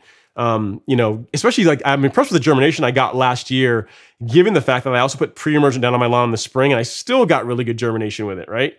So this year I'm hoping that, this should be the last time I have to overseed, because I haven't put any pre-emergent down. I should get, I'm gonna do a really good prep job, and I should get a really good result with it. So I didn't consider Bermuda, and now that I've got Arden 15, I don't really see a real reason to do it. I mean, it's just, it performs really, really well. Great color, great cold weather performance, and it's not, it's just one grass type to deal with. So cool. Great question. Great question. Now let's see. Super chat from Cheryl here. I got to take care of that. Super chat received. Just from Cheryl. Thanks for imparting your knowledge upon us. I appreciate it, Cheryl. Thank you for listening. Thanks for hanging out in the live stream. And I'm glad that you are your lawn's starting to do better. And it's only going to get better this season, because you're paying attention to it. I'm sure it's going to do just well. Thank you so much for watching. I really appreciate it. I appreciate the generosity and the ongoing support. All right, so a question here from Drone Madness, something about a Swordman. He says, "Hello, I have a Swordman Electra 55. I have that same issue with the ladder cutting effect. Are you saying that's because it's not heavy enough to keep it so it doesn't bounce?" So it could be. I'd have to see it. If you can, Drone Madness or the other person that was saying, I forget your name now, but if you can, send me a picture of it. Let me see what you're talking about, because I definitely know what like this laddering or the bouncing thing you're talking about looks like when I was cutting with a push reel mower, And it also happens with my powered wheel mowers too. Like when my true cut is dull, like after scalping, it does the same thing. Like if I, it creates, the best way to describe it is like, you'll have like a cut section of lawn and then like a little high spot, and then a cut section of lawn, and a little high spot, and a cut section. So, and it's in a really tight space, and it tends to happen whenever the reel, is getting dull. So if you're certain that your Swordman is sharp, right? Because that's the thing I'd say. I mean, the only time I've ever experienced that with a powered reel mower is when the reel needs to be freshened up. So it shouldn't be happening. Shouldn't be happening if your reel is sharp. And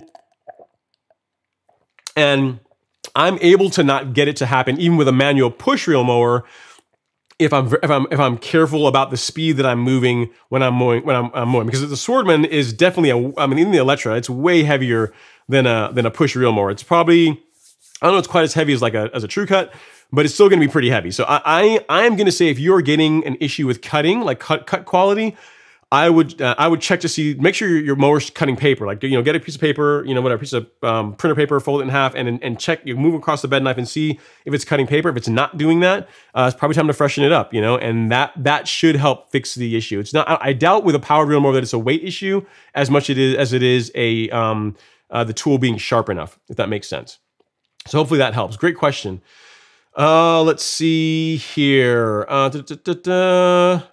Let's see. So Joshua Chasen says, my soil pH came back 4.9. Wow. In Florida. I just added a couple bags of Jonathan Green's Magic Cal to help raise it last month. Do you think humic acid will have any negative effects in raising my soil pH? Do you have any lime products you prefer over others? My calcium was low along with my magnesium. Great question. Okay, so Jonathan, in your case, right? So low pH, calcium is low and magnesium is also low. That is like the stars have aligned for you, sir. Literally what you need to be using is dolomitic lime. So if you have a Site 1 near you, or like, I don't know, any places that sells dolomitic lime. I always say Site 1 because that's just close to me, and I always go in there, and they're close enough for me that I can get pretty much anything I need there. So if you got a Site 1 nearby, go in there and get some dolomitic lime. I would apply it at 4.9, that's really low, man. We don't want to go too crazy, but let's apply it like 20 pounds per thousand, which is on the bag that the Site 1 sells. It's going to be called a Pro-Prils. Hard to say. Pro-Prils. It's going to be a blue bag with a golfer on the front of it. And that is their dolomitic lime that will address calcium and low magnesium. So apply that like 20 pounds per thousand. You can go a little heavier if you want. And that's going to help that'll help bring your pH up. Again, changing pH, Joshua, is a long-term thing. It's not like you're going to apply this and then next week you're going to see a huge jump in pH. But you're going to be one of these people that, you're probably going to put some down now, and, maybe throughout the year you might do it again. You might do it again maybe midsummer, and then in the fall again if you want, but it's going to be a process to bring it up. But based on what you're telling me, dolomitic lime, there's two, calcitic and there's dolomitic. You want the D one, dolomitic lime. That's the one that you're going to want to use for your soil to really help bring things up, in addition to what you've already put down with those the Magic Cal products. Again, you're going to want to go pretty heavy, at least 20 pounds per 1,000 square feet, and you typically can pick that up at Site 1 for under $10 a bag, so it's not terribly expensive. So you can go heavy on it. So hopefully that helps, sir. And if you want me to dig into a little bit more, send me an email here, Ron at Golf Course Lawn, with your soil test results, and I'll take a look at them and we can figure it out. But just based on what you're telling me, dolomitic lime is going to be the answer for what you got going on. All right. Charles Place said, I drank the Kool-Aid and bought some CarbonPro-G. Question about watering it in, and also on liquid fertilizer on the same day. Thanks. Okay, so you don't have to water it in, Charles. I typically don't. I typically will just put it down whenever there's rain in the forecast, and there's not rain. I'll just put it down if it's a time for me to do it, and just wait for it to rain. So yeah, so you don't necessarily have to water it in. Putting liquid fertilizer on the same day, no problem with that at all. So if it were me, what I would probably do is I would do probably the CarbonPro-G first, and then I would follow up with your liquid fertilizer application. The two are not linked, right? Like CarbonPro-G is not a fertilizer, so you can literally apply it, again, if your budget allowed for it, as much as you want. You could apply it, every month, every couple of weeks if you wanted to. No issue there. And liquid fertilizer, I would do that afterwards, only because you're concerned about watering it. You figure you're going to be putting a little bit of water on the lawn when you're putting the liquid fertilizer down, right? So it'll help. It's not gonna hurt anything. Either way will not work, but there's not gonna be and any problem with that. And you don't necessarily have to go out of your way to water CarbonPro-G in unless you really, really want to. I would just wait for it to rain personally. That is what I do. But great question. All right. Josh Rigdon says he got his soil test results in mid-February. Good job, sir. Very good job. And then Lincoln Project says, hey, is slit seeding better than aeration? I would think so, Lincoln. So here's the thing. I've never slit seeded. Like what you guys are seeing with my seeding, or the results I've gotten with seeding my lawn with Arden 15 has just been aerating. All I've ever done is just aerated my lawn and opened the soil up and then just put the seed down with a sand, and I mix it with a little bit of play sand just to thicken it up. I may or may not do that this year because you don't really have to do that. And I've gotten a decent result, but slit seeding is probably better because you are you're cutting a mild channel and you're really dropping the seed in right below it. So as far as the consistency goes, slit seeding you're probably going to get a better result, is what I would imagine. I've never done it, so I can't say how much better it would be, but I imagine that slit seeding is definitely better than aeration because it's a process that's actually designed for seeding, whatever you're having to be planting. So I think it'd be better. So if you have access to one, go ahead and do that. Definitely. All right. And then, so Josh said he had his soil testers in February, and he says, how much NPK will go down by if I've not applied anything? Okay. So Josh, if you don't mind, send me your results. If you've gotten them back already, email them here, ron@golfcourselawn.com. If you email me tonight, I will answer your question tonight because you asked in the live stream. So I'll make time and I'll get that done for you.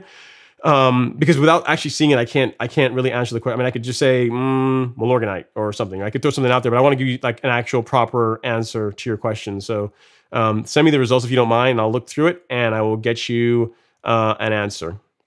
All right. So Andrew Chase is chiming in. He says, if people want a low cut lawn that they don't want to mow so much, look into Zoysia. My specific Zoysia is a Z3 Zoysia. I'm at 5/8, and I only need to mow once per week with proper feeding and irrigation. Yeah, that's pretty cool. So you are right, Andrew. Zoysia is a slower growing grass. That is it. The one thing I've seen, and I'm trying to remember which one of the plots it is, because Real Rollers has two. They have the Xeon. No, they have the El Toro. It's the Xeon. They have the El Toro. They have the Xeon, and they have the Tiff Tuff. The Xeon gets really, really thick. So I think the one thing with Zoysia is that you can get like as far as like getting thatch, like that can become more of a thing with Zoysia. Because at least on Real Rollers Turf Park it is like their Xeon is really, really thick. Like they're gonna have to do something with that. I think it's a verticut it or dethatch or do something with it because it's like super dense, super, super, super thick, which is going to affect how the quality of cut they get out of it, right? But that's cool, yeah. But I know that's definitely a thing, Andrew, as far as Zoysia being slower growing. Fun story. A buddy of mine has like a Zoysia lawn, and he let us come play volleyball on it one time, and literally it took over a year to recover. I don't think it still hasn't probably fully recovered from it. So Zoysia is really good if you don't want to mow a whole lot and you want a really nice shortcut warm season grass. But it is as far as like being a grass you can beat on and like, play football on and do a lot of things on it, you want to be a little more careful with it. All right, guys. Well, if you guys are enjoying the live stream, while I'm taking a sip of my lemonade so I don't cough in the microphone, if you guys would not mind hitting the like button ever so gently, it's free for you guys and sends good vibes to the YouTube algorithm, lets us know we're having a great time, and costs you absolutely nothing. And I'd really appreciate it while I'm taking a sip of my lemonade. All right. Next question here. Will has a question about scalping. He says, if I can get through all this, he says, hey, Ron. Hey, Will. I scalped last week at 1/2 inch. All right. I like it. I planned on cutting at 3/4 of an inch this season, but I cut today at 5/8 inch and like that height. Is scalping at 1/2 inch enough for a 5/8 inch season cut? Yeah, it's slow enough, man. I mean, you're below it. You're below it. I mean, you could have went down to just 1/2 inch or so 5/8 and just done that. So yeah, as long as you get below the height of cut that you want to maintain, you're good to go. So it's funny, yeah. You got it down to 1/2 inch. You're like, this 5/8 is looking kind of nice. I don't know if I want to go all the way up to 3/4. I might just leave it here. So yeah, I get it, Will. So that's the thing with going low. Once you go lower and the grass looks really tight, it's tough to let it go taller. But just realize, you're biting off a lot. You're biting off more mowing, for a 5/8 than you are 0.75. You wouldn't think so, but it's actually, on average, one more mow per week just for that little height of cut change to keep it nice and green between mowings. But I agree with you, sir. It does look really good. It does look really good. All right. So Lisa K says, I have a rotary, so I can't mow under 1 3/8 3/8. No worries, Lisa. I mean, here's the thing. Even mowing at 1 3/8. I mean, the big thing is just the mowing frequency. So even if you're going with a rotary, if you are cutting, a few times a week, the lawn is still going to look good. It's still going to look good. You don't have to have a real mower to have a nice looking lawn. Like, I mean, I know that it may seem that way when you hear me talk and you hear other people talk. I mean, a real mower is, yes, the best tool for cutting a warm season grass. But, the biggest problem that I see with most lawns is not that the mower that's being used on them, it's that they're just not cut often enough. Now, once you're cutting, twice a week, maybe even 3 times a week if you really get into it, and you say, I really want it to look a lot better, I want to go a little lower, that's when a real mower becomes a thing. But even at 1 3/8, you're almost at, almost 1.5 inches, even on Bermuda, if you are cutting regularly and, several times per week at that height, it's still going to look good. Like, when you run into problems with Bermuda is when you get these people that only want to cut their lawns like once every 2 weeks. That's when you're going to have problems with Bermuda. It's just never going to look good doing that. I mean, a general rule is if you are cutting your grass when it looks like it needs to be mowed, you waited too long. That's a pretty good guidance to go by, whether you're using a rotary or a real mower. Like if you go out and look at your lawn, you're like, man, it looks like it really needs to be cut. Probably waited too long. So if you're really trying to get that crisp golf course lawn look and you're trying to keep it green between mowings, just pick up your mowing frequency. That's the biggest thing. Regardless what kind of mower you're using, just cut your grass more, and that will make the biggest difference. All right. Let's see what other questions we have here. Daryl says, Ron, I was watching your video on leveling your slope. Did you ever broom in the sand, sir? I did. So yeah, I did a combination of things. So on my slope video, I was showing how to use the leveling rig. The one I used from I think it's R&R Products. I really like that rig because it's heavy. So it just does a nice job just grading without really having to scrub the sand in, is what I was trying to show in that video. And then afterwards, after the sand settled and when I would water, I would go out there with a broom and just lightly brush it to work it in. But really, if you have one of those leveling rakes, you could just use that. You don't really necessarily have to use a broom if you've got a leveling rake, because the broom actually, the leveling rake behaves in much the same way, and in some ways it's better, right? Because with a broom, if you have a section where you put like quite a bit of sand down, a broom is more prone to moving that sand, like, kind of displacing it and maybe creating a high spot. Whereas the leveling rake, whenever you put it down, literally, it's like you're literally planing the lawn each time when you go over it with that rake. So if it were me, I would primarily just use the leveling rake. Like on my lawn, even when I get like those grass clippings, the zebra stripes, I go out there with a leveling rake and it does a better job than the broom does, because it literally just disperses it, makes it nice and even. And the same thing is true when you're doing top dressing. So if you're considering it, I mean, they are expensive, but you'll buy once, cry once. It's a great product, and they do a good job. Like I do not regret having it at all. So hopefully that helps with your question. All right, so Vera has a question here. She says, Vera, hi Ron, I just started following your channel. I appreciate it. Thank you so much for watching. I really appreciate the support. It says, love your content. Thanks again. It says, I'm in upstate New York, a cool season grass. I want to do a soil test, but only will be able to get the probe down into the soil about 4 inches. That should be enough, Vera. So I'm not sure which soil test you're using. The one I like is this one. Again, the one from my soil. If you don't have one as yet, you can pick it up here on the Golf Course Lawn Store. Also on there are these guys, which is a highly over-engineered, but really, really cool tool for getting soil cores, right? So with this guy, I don't know how long that is. That's probably what, 6 inches, 7 inches of core space. So with this, something like this, you're going to be able to put it in the soil and twist and really get it down into your soil, into your turf, and you should be able to get a core a little bit deeper than 4 inches using one of these. I mean, it's a really nice tool. I say it's highly over-engineered for what it is, but it does its job really well and works really well. You can also get this here at the Golf Course Lawn Store. But yeah, pull a bunch of cores using something like this and then send your results in, and you should be all right.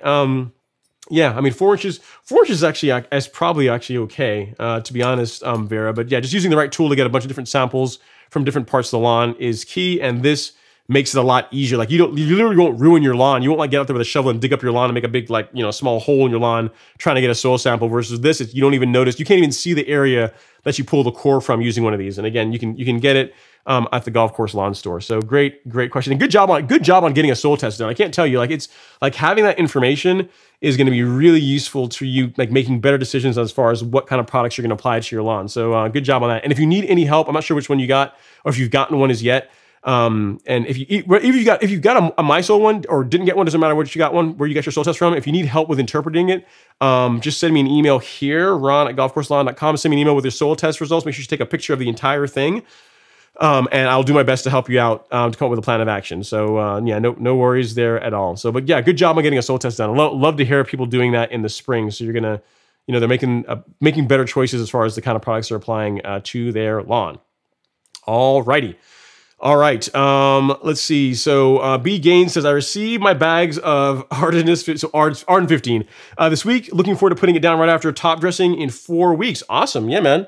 And that'll be about the right time. You figure, well, let's see, what are we? Yeah, I mean, we'll call this the beginning of April. So you're talking about like late April, early May. Yeah, I mean, if you're in Georgia or the southeast, where the temps by that time are going to probably be stabilized, you're probably going to be good to go. Yeah, late April, early May is going to be fine, and you're getting it done while you're top dressing. Very cool, sir. I mean, definitely. Here's the thing: take pictures of your lawn. Take pictures of your lawn before you top dress it and before the Arden 15 goes in, and then take pictures, as it develops. So like you want to have if you top dress the end of next month, the lawn should be recovered by mid-June for sure. And make sure you have pictures of the before and after, because you can't really go back and see what it looked like before, right? So make sure you take pictures of the whole process so you can see how it does.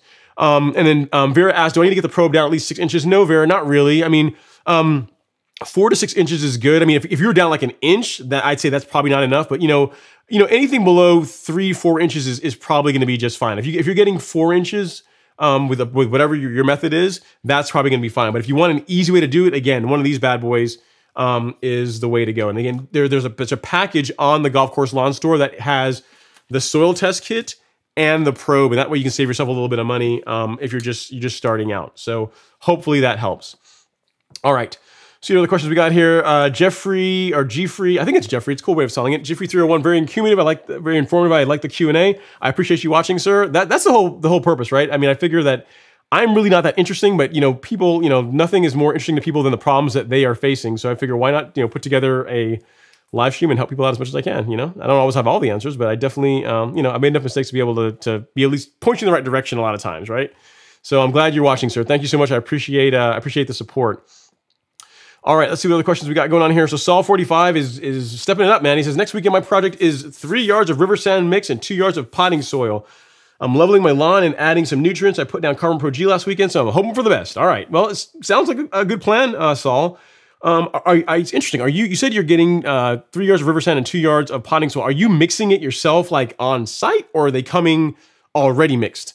Hopefully coming already mixed, because that's going to be a workout, like mixing all that up on, together there. But I mean, either way, it'll be a fun project. Sounds very cool, sir. Sounds like you're going to have a really good, good project. You're sure your lawn's going to look a lot better for it. All right. So let's see what else we have here.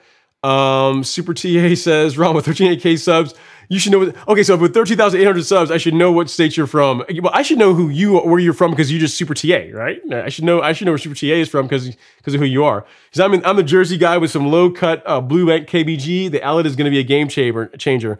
I agree, sir. I mean, with some low cut Kentucky bluegrass, it's going to look really good.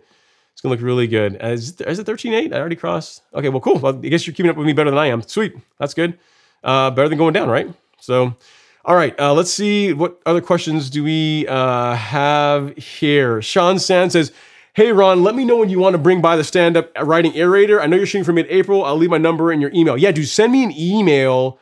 I think you already have it, because it's been on the stream a bunch of times. Right here, ron@golfcourselawn.com. If you don't mind, man, and now here's the thing, though. If you do my lawn, Sean, if we take you up on this, you also got to do Alex's lawn, too. Because his lawn is not that big, and, if my lawn gets it, Alex's lawn got to get it too. We got to make sure, we're linked that way. We got to make sure that the lawns are the same thing, because I don't get hate in the comments. I'll be like, well, your lawn looks a lot better because you had the special stand-up, the aerator that Sean brought over and Alex didn't get that. So that's why his lawn doesn't look as good. So I want to make sure it's the same thing on both lawns. So cool. Yeah, man, I appreciate that. Yeah, I'll look in my email for that. And I really appreciate the offer, sir. I really, that's really cool. All right, other questions we have here. Trin Dave says, I'm planting Arden 15. What height of cut should I use for the first growing season? I cut it at the same height as I've always maintained it, Trin Dave. I didn't really cut much higher when I did Arden 15. You know, it's not like I started cutting it like 2 inches or, you know, something crazy like that when I went with Arden 15. Literally, I maintained the same height of cut. So last season, for much of last season, it was 3/4 of an inch. And that's just what I did. I didn't really let it get long. I mean, my lawn, like that Arden 15 that's in my lawn has never been over an inch at all at any point. It's actually, yeah, it's never been over an inch because it's been 3/4 of an inch like all of last year, and it's never been over an inch ever.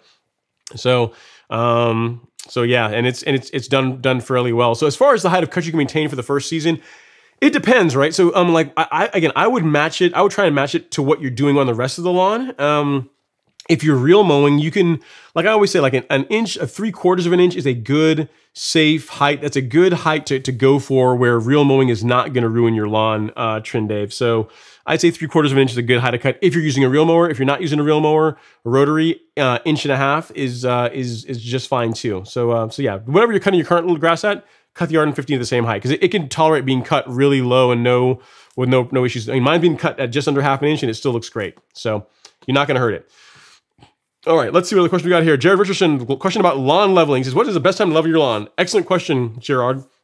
So you could level, you can if you really want to, like next month. I mean, I know like there's some places around here that are going to be doing leveling work in late April.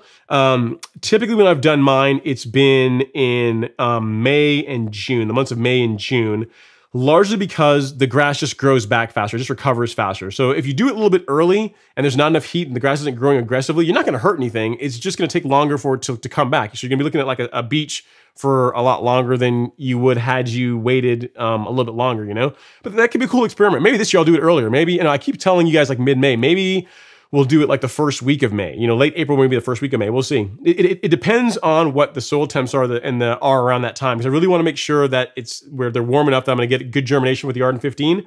But honestly, by first week of May, probably be all right. But to answer your question, Gerard or Jared, whenever the grass is actively growing, there's people that are some people out there like you, what is his name? I think Dave or one of those guys are saying they're leveling their lawn this weekend. So I mean, is it going to hurt anything? Probably not. It's just going to take a lot longer to grow in than had you waited later in the season. So so yeah, for someone just the first time doing it, I would say May, June. That's a good time period to go with it because it's hot enough that the grass is going to recover quickly. But it's also early enough in the season that you're still going to get some of those spring rains, spring showers. So you're not going to have to run irrigation quite as much. So it's a good, nice, happy balance. I think the May, June timeframe is what I would go with. Okay, great question. Let's see. So Kevin D. Jones is great question about PGR. He says, hi Ron, what was your recommendation to keep T-Nex from bronzing? Yeah, so what I would do is mix a little bit of liquid fertilizer with it, a little bit of nitrogen along with your T-Nex. So what I was using, what I did last year is I used a light application of Brand Supreme Green, so not even anywhere near rate. So Brand Supreme Green went down at like had a rate of like 3 to 6 ounces per thousand. And I went like I put like 2 ounces per thousand when I was doing PGR just to kind of take the edge off of that yellowing that you get with T-Nex. So this year, what I'll be doing is the same thing with this. I'll be using the Turfplex, and with this, I'll be applying it at, so the rate for this, the low rate on the bottle is 6 ounces per thousand. I'll probably be mixing it at like 3 ounces per thousand whenever I do T-Nex, unless the T-Nex application also corresponds to my spoon feeding, which I probably will just make it do that, so that I don't have to like go out there twice. In that case, it'll just go down with like my carbon products, like the Miramichi Green Release Zero and Nutra Kelp and everything else. So adding a little bit of nitrogen with a little bit of iron, like those two, that combination seems to help. And there's a video on that I did last year. I don't have it handy, Kevin, but if you look. If you do like Ron Henry on YouTube, Ron Henry T-Nex, one of the videos that come up will literally be on that topic on preventing some of the yellowing that you get with T-Nex. So yeah, and the thing you're going to find is really it tends to be the worst I find the first time you do it. So my first application of the season is when I tend to get the yellowing the most. And then really the subsequent ones, it doesn't happen as much because the lawn, with my case, my lawn doesn't never really come out of regulation once I start with T-Nex until like September. Like literally I'll start in like May 1st, and it'll get PGR the first of every month up until September being the last time that it gets it, right? And it doesn't, you know, as long as you add a little bit of, you know, again, you could use the Turfplex if you want or whatever your liquid fertilizer choice is. You could use one of those, and that will help That will help take the edge off of the bronzing, but it's really temporary. Really, people make a bigger deal out of it than they really should, because the first time you mow it, it's going to go away too. So it's really not that big of a deal. It's really like a 3-day problem if we're really, thinking about it. So I wouldn't sweat it too much. But yeah, try that. Try adding some Turfplex along with your PGR app, Lite, and see how that works out for you. It should help. All right, here. Let's see. John D says, surprisingly, the yard stays super green, watering once every 3 days in the 120-degree summer heat, and once every 5 days for rye in the winter. That's very cool, John. You must have. I mean, your grass must really be driving deep roots for that to be the case. That's really, really cool that you're it's doing pretty well. Again, I guess it depends also how heavy you're watering, right? You didn't say how heavy. You said once every 3 days in 120 degrees, which is still super hot. But you didn't say how long you're running for, but still, I mean, it's impressive that you're still getting your lawn to stay green, in those types of conditions, so good job. Very, very, very, very good job. All right, let's see here. Brandon Burrell has a question. He says, what products would you recommend to spoon feed common Bermuda to help fill in areas, liquid or granular? Thank you. Okay, so the best way to help your Bermuda, here's the thing, Brandon, assuming that your soil is in good shape, right? Let's say there's nothing crazy going on with it, and there's no shade issues, there's no problems with shade. The big thing that's going to help your Bermuda to fill in is picking up your mowing frequency. So if you start cutting it more, like you start stimulating growth, especially at lower heights, instead of the grass growing up, it's going to say, okay, this crazy person keeps cutting me off all the time. I still need to catch sunlight, so I'm going to start growing like laterally, across the ground, and it's going to thicken up that way. As far as products that I would recommend, like I'm a big fan of Lebanon turf fertilizer. I'm not sure if it's Lebanon or Lebanon. Some people are trying to tell me there's two ways of pronouncing it. So the fertilizer that I like is the one that I saw in the golf course lawn store. It's called Humic Max. So if you could look at my channel, I've been using Lebanon turf fertilizers for years, and it's only here now recently that it's finally happened. The stars have aligned that they're now available for the DIY community. So if you go to the golf course lawn store right here, golf course lawn store. Actually, if I can do this for you, I can show you. And then you scroll down. This is the fertilizer I'm talking about, the Country Club 1608. This is the fertilizer that I use for spoon feeding. It's 35% slow release, but so most of it is going to be released over the course of a month. So this is the fertilizer that I use monthly, and I apply this at 3 pounds per thousand. So relatively light. It's only like half a pound of nitrogen.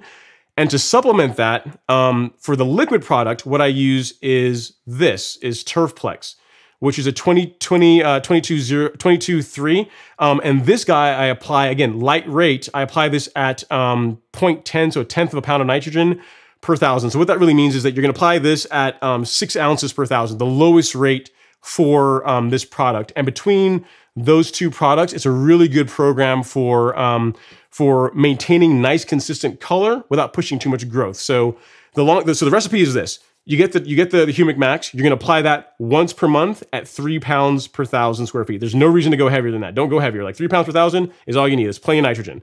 And then you every 2 weeks you're going to spray Turfplex at the lowest rate as well. So 6 ounces per thousand, which equates to like 0.10, a tenth of a pound of nitrogen.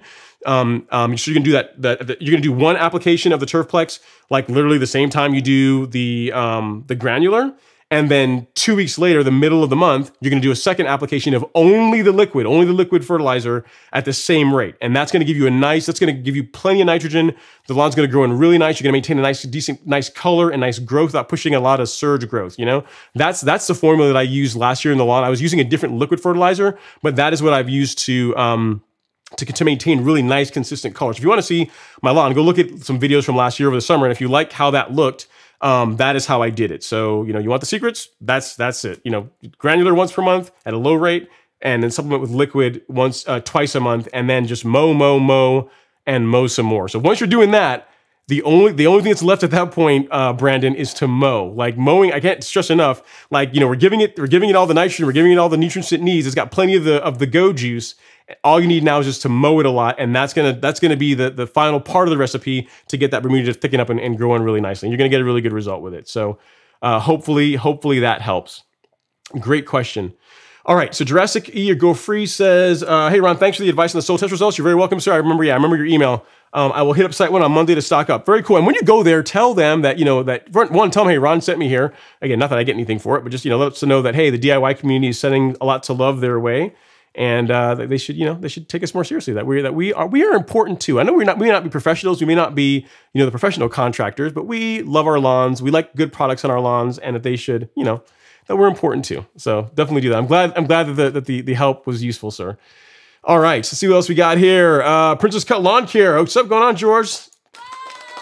He says, "Sup, Ron? Just wanted to stop by and say hi. Busy filming right now. See you soon." I salute you, sir. I know the grind. I know the grind, man. I know you got that new camera, and the footage is looking good, man. You're doing a good job with grading it and stuff. So get to it. Don't. I appreciate you taking some time away from Final Cut or filming or doing whatever you're doing right now to stop in and say hey. So I really appreciate that. Thank you so much.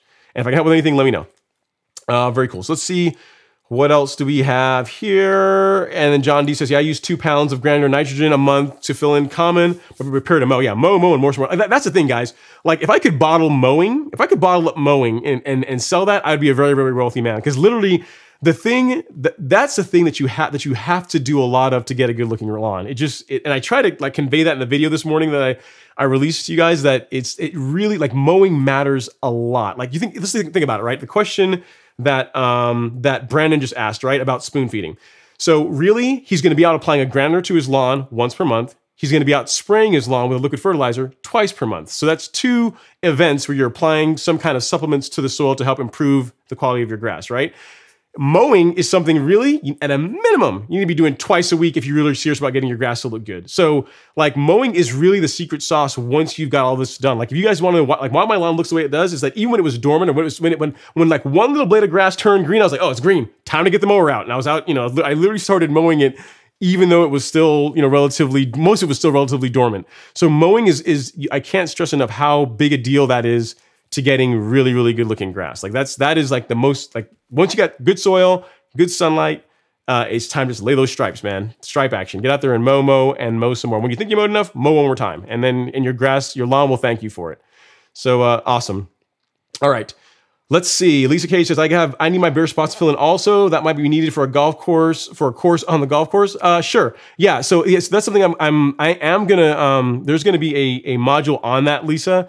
The thing is, it's gonna be a relatively short lesson because it's really gonna be just mow a lot. You know, the big thing, especially if you're dealing with Bermuda, because Bermuda, like when I write questions for people about Bermuda and they say, you know, I have Bermuda and I want to put down like seed to try and get it to fill in thin areas.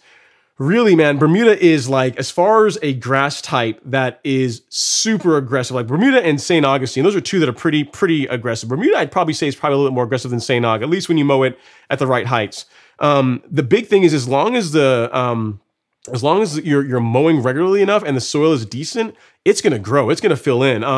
The other cases I've seen is if you've got like some really compacted soil, like you know, if your soil is kind of hard, because in Georgia we got this clay soil that can be kind of hard. If you can get out there and do a good aerate, like that, to kind of break up that compaction, that can also help a lot. That can help speed up the lawn filling in. But really then, even with doing all that stuff, it comes down to mowing. Mowing is going to be the thing that's going to stimulate that lateral growth. So in other words, instead of the lawn growing up, it's going to have to start growing across the ground. And that's what's going to get you to fill in, if that makes sense, Lisa.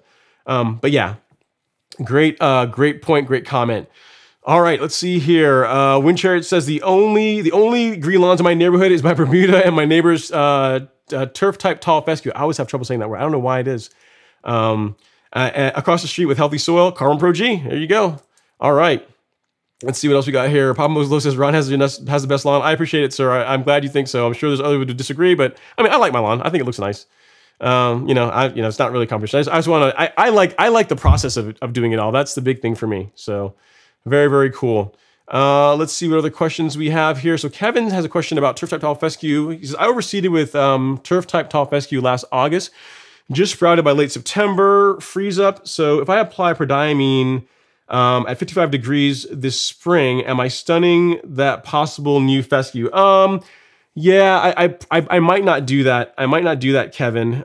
With Bermuda, you could probably get away with it, but Bermuda's kind of a crazy grass. It's practically impossible to really do any permanent damage to it. I mean, if you decide you're going to use prodiamine, go at a really light rate. Like don't, I think the rate for, I forget the rate off the top of my head. I think it's like 0.55 is like max rate for cool season. So you're going to want to go figure out what a lot of the cool season guys use as a low rate for prodiamine. And you might consider that. But if it were me, I would probably not even do it. I would probably, at best, I'd wait till fall and just do like a fall pre-emergent and just deal with weeds. Like I just cut your grass a lot, and hopefully that's going to be enough to keep weeds down. If it were me with a cool season lawn, I probably wouldn't put pre-emergent on it since it's only just now starting to sprout. It's not even a year yet. If it were me, so your call. If you're going to do it, go with a light rate. But I would probably just wait till the fall to do it if you want my personal opinion. All right, this is interesting. So 2 shots of Vaca says, I'm real mowing currently watching this. That's a first. I've never heard that one before, but I appreciate it, sir. Real mowing while you're watching the live stream. I'm not sure how you're pulling that off. I guess you have, I don't know, whatever. You probably got it straight to the tape to the bar or something, but cool. I'm glad that you're watching it, man. It's pretty cool. Funny. That's nice. Yeah, Pablo Moslo says, nice AZ lawn is nice too. Yeah, his lawn is really sweet too. His lawn is really good. He's like one of the best thumbnails ever. I think his is the one where he's got like the hat on and he's like laying out on the lawn. It's one of the coolest thumbnails on for like a YouTuber. I really like his. He has a really cool looking lawn. You're right. All right, let's see questions here. It says, do you know of any success stories of pulling Bermuda runners rhizomes to fill in bare spots? Pull a healthy rhizome and just plug it in a bare spot. Yeah, that definitely can work, Daniel. If you can, I wouldn't just pull like individual ones. I would pull like plugs. So get like a how can I describe it? Like those plugging tools, or like the circular plugging tools, almost like what they use on golf courses to cut the holes in greens, like an actual tool for extracting plugs. I would do something like that and use that and transport it to the areas where you're trying to fill in bare spots. But again, you're gonna want to pick up the mowing. Really, once you do that and you start cutting it, the Bermuda is going to grow and aggressively fill in, assuming you're getting enough sunlight and the soil is decent. So assuming that you've done your soil test and you're putting enough fertilizer down and you're doing the right things to improve the soil, mowing should be all you need, along with the idea you have about putting some runners in is a good idea as well. So that should work. That should work out well. I think who's doing that. I think if you look at what's his name? The guy in Australia, Lawn Tips. I forget. I don't know his name, but he's the Australian guy. He's like the Australian lawn care YouTuber. There's not that many of them. And his I don't know, his avatar, his handle is like a red. I think it's red and it says Lawn Tips on it. I think that's him. He recently did that where he took some plugs and with Bermuda, I believe it was Bermuda. He calls it Cooch, but he calls it Bermuda. And he did that to transplant, to fill in some bare spots in his lawn, and it was working really well when I was watching one of his videos. So yeah, it definitely can work. If you want to see how that can work out, go check out his video. I've not personally done that, but I know of someone that's done it, and they've gotten a really good result. But just make sure you mow as you do it. All right. So what we got going on here. Travis Winston says, I second that. Golf Course Lawn Academy is very informative. I appreciate it, sir. I'm glad that you are finding some value. The course is going to get even better once I finish up some of the other modules that I've got coming, like the one on top dressing. That's going to be a fun one. Looking forward to that. So yeah, I'm glad that even with what's in the course, you're getting a lot of value in it. And the nice thing is you're never going to pay a dime more as I add more to it. So good job. Very cool. I'm glad that you're enjoying it. And if there's anything I can do to improve it, definitely let me know. Send me an email. You got my email. Send me feedback, and I'll do whatever I can to improve the course. All right. Let's see. Eric Garcia says, Auburn, Georgia here. Getting estimates on irrigation, then on to leveling. Scary but exciting. Cool. Yeah, Eric. You're in Auburn. Where's Auburn? Where's Auburn, Georgia? I mean, I've heard of Auburn. I think isn't that near Marietta? Maybe I'm not. Maybe not. Maybe it's something place else. But if you want, check the guys that did Alex's lawn. Their name is Rainwater Irrigation. So go to like I don't know, probably go to YouTube, Ron Henry Irrigation, like search for that. And the video that should come up should be one of the videos in the Fix My Ugly Lawn series where Alex had that done. I know Mike, those guys that did it, did a really good job. Alex's lawn looks great, and it was very reasonably priced. So, I mean, I know you're getting estimates, but definitely give those guys a call, and they'll probably help you out. I mean, they did really good work, and from what I understand from Alex, the pricing wasn't terribly bad. Like some irrigation, you can get some quotes are like, $7,000 for irrigation, for like a 7,000 square foot lawn, depending on what you're dealing with as far as the number of zones and all this kind of stuff. And their pricing was quite a bit more competitive than that. So give them a shot. But it's a good thing. I would definitely get irrigation done prior to leveling your lawn. You don't. It's gonna pain your heart to go through all the trouble of leveling your lawn, and then you have to mess it up by trenching it. So I would definitely, you're doing it in the right order for sure. So, and as you're watching that series, one thing I was telling you guys as well, if you're interested in seeing like the blueprint of how to transform a lawn, like the Fix My Ugly Lawn series, that series that we did last year on Alex's lawn, it's like a 15-part series. It's free. There's no, if you don't want to sign up for the Academy, like go watch that. And it shows you everything that we did to transform like an average lawn to like a really, really cool lawn, really amazing lawn over the course of 3.5 months, thereabouts, right? So check that out. It was a fun project. I'm really glad with how it worked out. And we didn't pull any punches. Literally every week we filmed what was happening. So you saw everything that was happening on the lawn. There's no way to fake it. Let's see. What other questions do we have here? So John is doing some math on fertilizer from Lowe's and 29.0. Let's see. All right. Lisa Cage is saying, yep, I love the Golf Course Academy. I even love the community help there. That's one of the best parts about it. I mean, the course material is really good. Like I'm trying to make that as valuable as possible, but the community we're building, like that private Facebook group where we can help each other out and share pictures and talk about things. And I do a lot of the behind the scenes stuff where that only goes in there that you guys get to see. Yeah, there's a lot of value in that. Again, the course is really good, but also the community that we're building, I think, is also great as well. So I'm really excited about it. I like where things are going. And thank you so much, Lisa, for signing up. I really appreciate it. All right. Let's see what other questions we have here.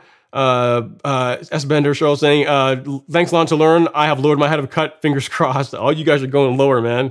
It's creating monsters. Louis Castile says, here's a question about granular fertilizer. He says, when is it safe to put down granular fertilizer in Georgia? Great question, Louis. Even now you can start. So here's the thing, that it's a type of fertilizer you want to start out with. Like the product that it's a good product to start with. I mean, again, my answer to you, the most correct answer is this: get a soil test done and then apply the fertilizer that based on what the deficiencies are in your soil test data. That's going to be the most correct answer. Like go to Golf Course Lawn Store, get the My Soil Test Kit. Test your soil based on what's deficient in your soil. Apply that to your lawn. If you don't want to do that, and you're saying, hey, I just want to throw it down. To quote Alan, throw it down and hope for the best.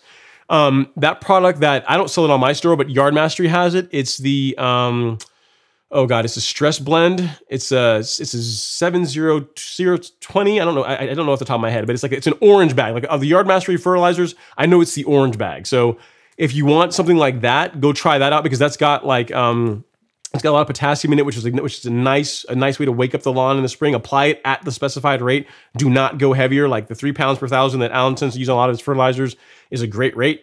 Go with that. Alternatively, if you want something that's more balanced, like if you do actually do a soil test and you want something that's a more balanced product, you can go with something that looks like this. This is the Golf Course Lawn Store. This is also a Yard Mastery product. This is their 12-12. So this is a balanced product. So equal amounts of nitrogen, phosphorus, and potassium. And it's also got 3% iron in it. So you're going to get a little bit of green up. And the nice thing about this fertilizer, the reason why I carry it, why I really like this one, is that it contains a complete micronutrient stack. So in addition to having NPK, Lewis, it has like all the micronutrients as well. So it's a very nice all-in-one product, which is why I'm a big fan of it and why I also carry it on the store.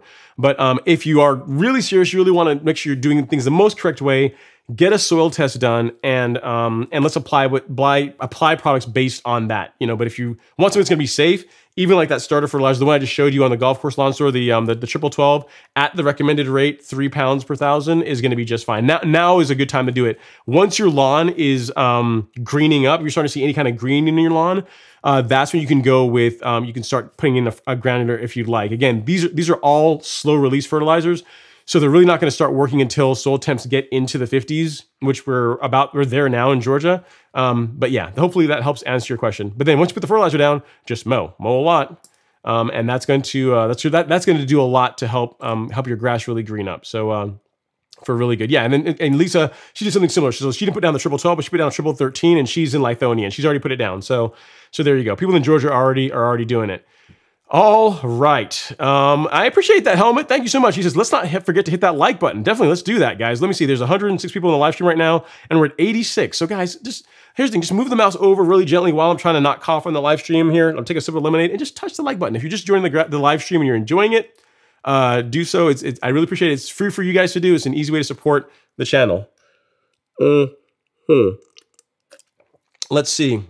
Super TA is also saying, yeah, the washboard effect can also happen if you're cutting enough. When real mowing, you should be taking off very little. That's true. So if you are, it's a good point. So if you're not trying to take a lawn from like really high height of cut down to low all in one sitting, the mower, the reel can bog and create that waterboarding, that laddering, that effect. So it really comes down to, again, with a powered reel mower, I've only seen that happen when the mower is dull, and it typically happens when I'm scalping, kind of like what Super TA is saying. I'm taking off a lot of material all at once, and what's then, someone else chiming in with an answer as far as what can cause that. But the big thing is, as long as it's sharp, as long as your mower is sharp, you should be able to get away with it. It should do well.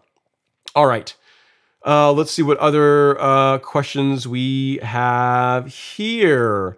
So JSDS Max says, "Hey Ron, I have a crane fly infestation in my lawn. Can cause hey Ron, I have a crane fly infestation in my lawn. Can cause issues with your lawn or your flowery branch. I wonder if I think that I want to say that Acelepryn will treat that. I think so. Let me look here really quick. Acelepryn-G label. Get in here, see if I can do this really quickly. Yeah, it sure can. So JDSD Max, let me see if I can bring this over here and do this live. So Acelepryn, like if you look at the video that I did Wednesday on Acelepryn, one of the products, or one of the pests that it treats, is the European crane fly. So it is labeled for that. So yeah, I mean that's one option. So if you're looking to knock that out or try and prevent those, suppress those, you can go with Acelepryn. It is not an inexpensive product, but it's a very good one. And if you're looking to get that, you can pick it up right here. I'll link it here and I'll put it in the chat for you. Let me see. It is at JSDS Max. And there you go. So that one is labeled for that. There probably are other products, but that's the one that when I was doing research for that video, I remember seeing that when I was reading through the label. So there's probably other products, but that's one that I know. It's made by Syngenta. It's going to be good stuff. It's not going to be cheap, but it's going to be good. So that's what I would probably go with if it were me. All right, and yeah, your flowery branch. You're not too far away, man. Very cool. All right, so let's see what other questions we have here.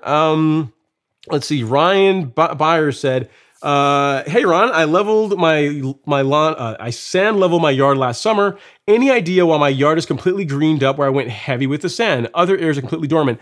Probably has to do with heat, Ryan. So sand holds on to heat better than like just topsoil does. So if the areas that you put a lot of heavy sand in, I'm not surprised that those areas of your lawn are greening up a little sooner. So that's probably, if I had to guess, that's probably what it is. It's the ability that sand will hold on to heat better than topsoil is probably what you're seeing. That green result, that green flush in the areas where you did that.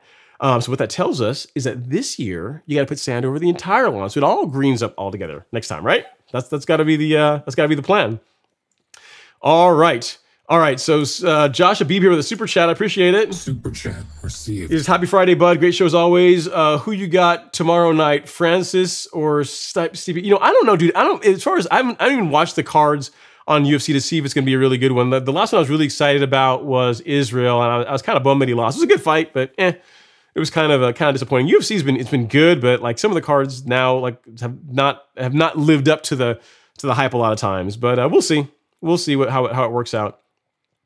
All right, thanks again, sir. I really appreciate the generosity as always. I really appreciate that. All right, let's see what other questions we have here. REG says, "Hey Ron, missed you all winter. A new season is upon us." Yes, sir. It's cool. A new season is here. It's funny. Like a lot of people that were chiming in on like in the YouTube comments when I would put a video down. Like a lot of them kind of disappeared. Like once it's funny with YouTube, you guys are be shocked about this, but people care about lawn care. Like our time of our like go time is like now, between now and like late August, September. Like when September hits, like traffic starts to really fall off as far as people caring about their lawns. It's like, yeah, it's summertime. I'm gonna get my lawn looking really nice. It's September. Forget the lawn until next spring. So and the interest in that kind of content tends to go away. But I'm seeing like some of the names that I saw last spring coming back. So Ari, I'm glad that you're doing well. That you are you're back here for another great season. Hopefully the content doesn't disappoint. And if you have any ideas, definitely let me know. I'll do my best to help out as always. So I appreciate the support. All right. So Moro is saying, talking about Jerry Pate. He says, hey, Ron, Joey from Jerry Pate suggested that we could drill a pattern of screws on the drum of the greens mower for traction up slopes. Any thoughts on that? I've not heard that. I'll have to reach out to Joey and ask him like what that would be about. So drill a pattern of screws on the drum. I don't know if I would. I mean, I'll have to ask him. I mean, Joey's a really smart guy. I mean, Toros are what they work on for a living. So it's probably good advice based on something that he's done before in the past. I've just never heard that. So that's a good question, Moro. I'll have to reach out to him. Oh, you know what? Oh, I know what you're talking about. I think what he's talking about is not, I'm thinking about like drilling or attaching it with the screw spike sticking out. What he's probably talking about is drilling, like running a bunch of screws into where the screw head is sticking up. So it's like almost like knobby tires. I think that's what he's talking about. That's interesting. I've never heard of that. I'll have to reach out to him and ask him like, what he'd recommend or like what screws he'd recommend for it. But it makes sense. It makes sense. I mean, I don't have too much trouble with my Greensmaster, believe it or not. When the grass is a little bit wet, so when the soil is a little bit damp, it gets better traction than when it's completely dry. When it's dry, it slides around a little bit more. But when it's a little bit damp, like today when I cut on the front lawn, it was a dream. It was gorgeous. When it bit in really nicely and just mowed up the lawn with no problem whatsoever. So I'll have to reach out to Joey and ask him what he's suggesting. I think I understand it, but I'll have to ask him what his recommendation is, which screws and all this kind of stuff. It's kind of a cool idea. I hadn't thought about that. All right, thanks for sharing that, sir. All right, let's see. Elliot Anders says, hey, Ron, good info on the Dolomitic lime. I plan to hit up site 1 near bright and early tomorrow and pick some up. Awesome, sir. I'm glad to hear that. Definitely let them know that I sent you and that, it's because of someone on YouTube that you heard about site 1 and that's why you're there picking up your Dolomitic lime from them. So very, very cool. Very nice, sir. I'm glad that it was very useful. Let's see. And then says, Dimitro says, the area you live looks very familiar. I used to live on James Creek in Forsyth, had a house at the top of the hill looking over for miles. Sure was a nice view, Dimitro. Very, very cool. So let's see here. So Lisa is chiming in. She says, I plan to cut 3 times a week. She's committing to 3 times a week of mowing with a self-propelled rotary. That's a good job, Lisa. So you're going to get a good result. I have a manual Scott's reel mower, but never use it. That's the thing, man. Here's the thing, Lisa. I will say this, all right? If you can cut 3 times a week with the rotary, right, and you can commit to that, and it's going well, you're not hating life because you're always out there mowing, and your budget permits for it, and your budget permits, eventually moving into a reel mower is going to be a game changer. Like you're gonna love the way your lawn looks mowing it 3 times a week with a rotary, but when you step into a reel mower, even like a true cut, you can get those pre-owned for, again, they're still kind of expensive, still like $650 to $1,000 depending on the condition. But it's going to be a game changer as far as how your lawn looks. But I would say let's do 3 times a week with the rotary. Make sure we can do that. Commit to that, and if all goes well, then you can see. Because I will tell you, like the Scott's reel mower is a lot of work. It is not as much fun as a self-propelled mower. And believe it or not, I used to cut my entire lawn with a Scott's push mower. It's kind of insane to say that, but I used to do. There's video of me doing it. So if you guys want to fact check me, I actually used to do that. So but I get that it would not be fun once you've had a self-propelled mower. So yeah, but just keep doing it. I think you'll be pleasantly surprised at the results you'll get from mowing 3 times a week, even with just a rotary on your lawn. So good stuff. All right. So the next question we have here is Casey Baker. He says, I scout my lawn at 1 inch. Is it a total no-no to also cut all season at 1 inch as well? Or should I think you're trying to say bump it up to the next notch on the mower. No, it's no, Casey. So the big thing is, at a 1 inch, I can't speak. At a 1 inch height of cut, if you're mowing twice a week, you should be able to get away with that. You may have to go to 3 times a week, but if you're mowing twice a week at 1 inch with your rotary, I'm thinking you should be fine with that. So the big thing when it comes to height of cut, choosing your height of cut is the lower you go, the more you have to mow. Let's just put on a t-shirt. The lower you go, the more you have to mow, right? The more frequently you have to mow. So at 1 inch, you're looking at it at twice a week, minimum twice a week to keep it looking nice. But what you did is if you scalped it to 1 inch, if you want to maintain that 1 inch, there's no problem with doing that whatsoever. But you just got to keep it with your mowing to keep the lawn nice and green between mowings, Casey. But no, you're not hurting anything at all.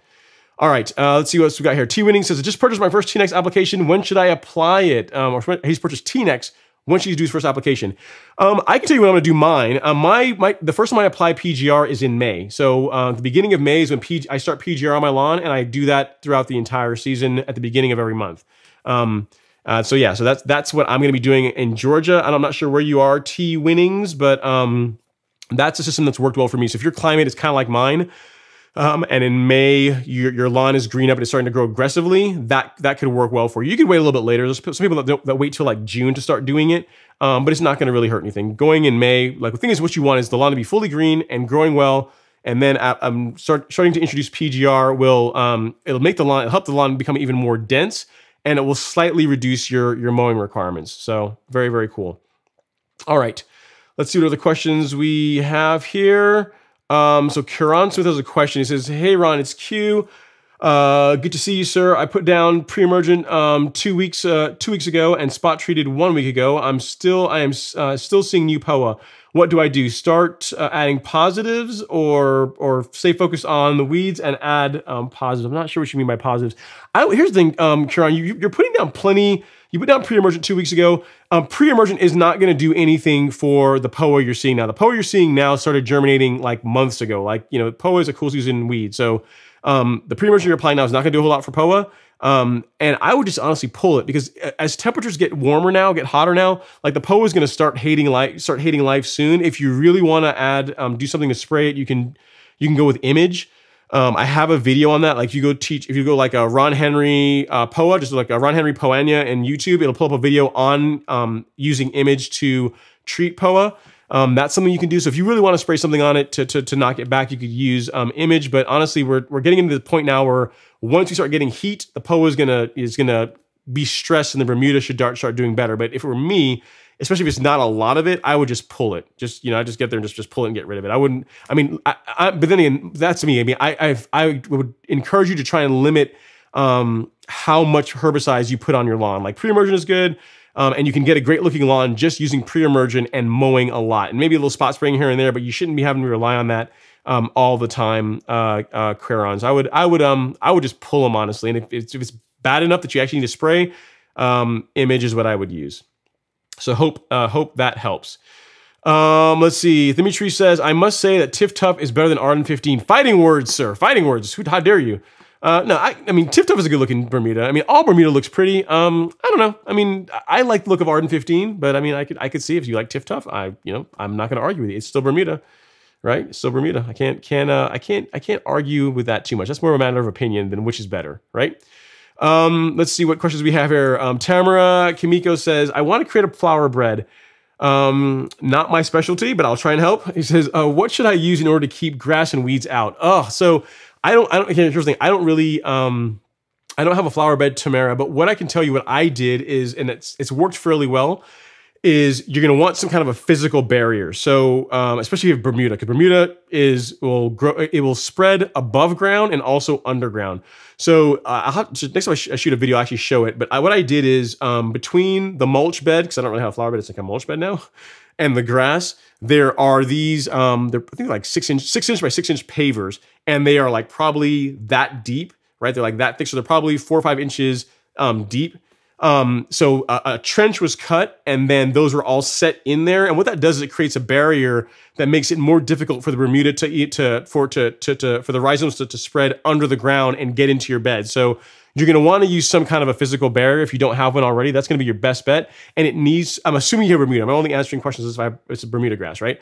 And the barrier needs to go down below the surface of the ground. It can't be like just laying on top of the ground, because Bermuda will just spread right under it and grow in your flower beds. You're going to want to have something that goes down a few inches.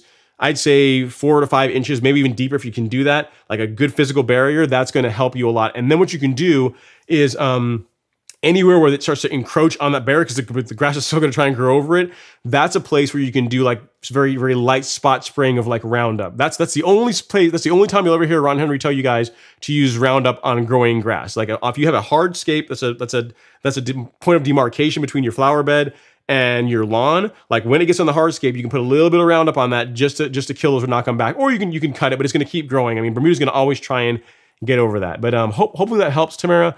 A physical barrier is what you're going to want to use to be able to help with that. So hopefully that helps.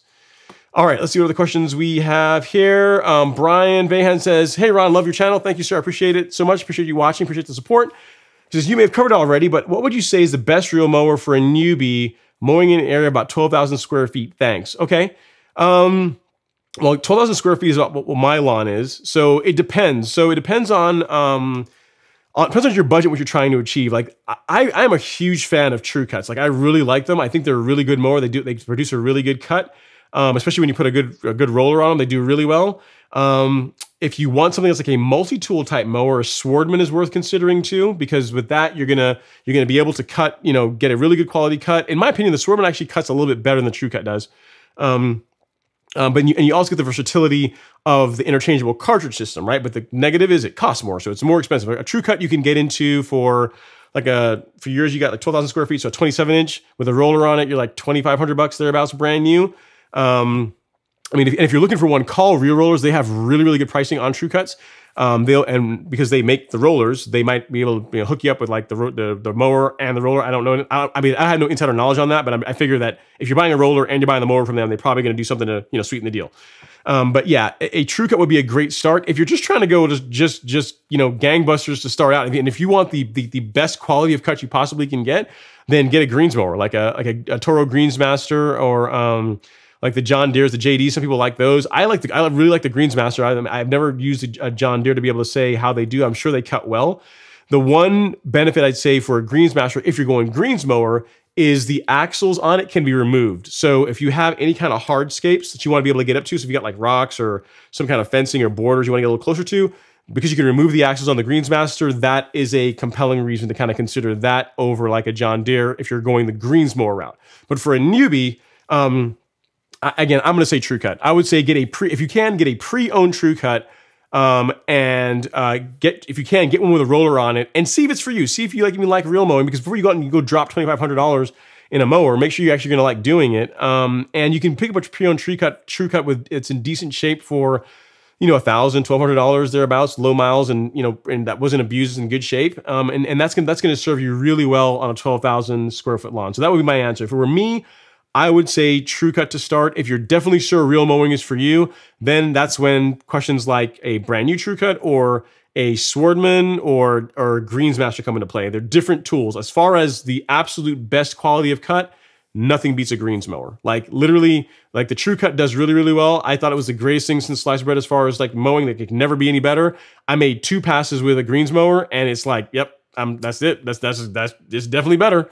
So if you want the absolute best quality of cut, a greens mower is the way to go. But there's more theater involved with it. Like, you got to use transport wheels to move it out, and they're just you're taking a device that's designed to be used on golf courses and putting it on a residential lawn. So if you got like a slope, and it's like depending on the type of slope you have and how a greens mower is going to be a little harder to use on a slope than a True Cut will be, because it's got like the tractor tires the True Cut has that's going to work better. So you're just compromising from that standpoint. But again, if your only criteria, if the only thing you care about is I want the absolute best cut that I can possibly get, greens mower. But if you want something that's going to again look incredible and a little bit easier to live with, I would say a True Cut. That's what I would say. So it's long-winded answer, but you got me talking about reels mowers, man. I mean that's my thing. So hopefully that helps. I know it's kind of long-winded, and if you want to throw around some ideas, or I think we would be corresponding by email, Brian. So if you get like some mowers you're looking at, you want me to kind of chime in and say, yeah, I think that's a good deal, that's a good price or not,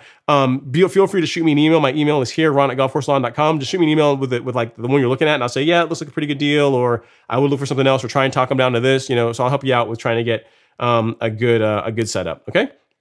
Thank you for the question. Great question, sir. And your lawn's gonna love real mowing. It's gonna be a great, one of the best things you can do for your lawn.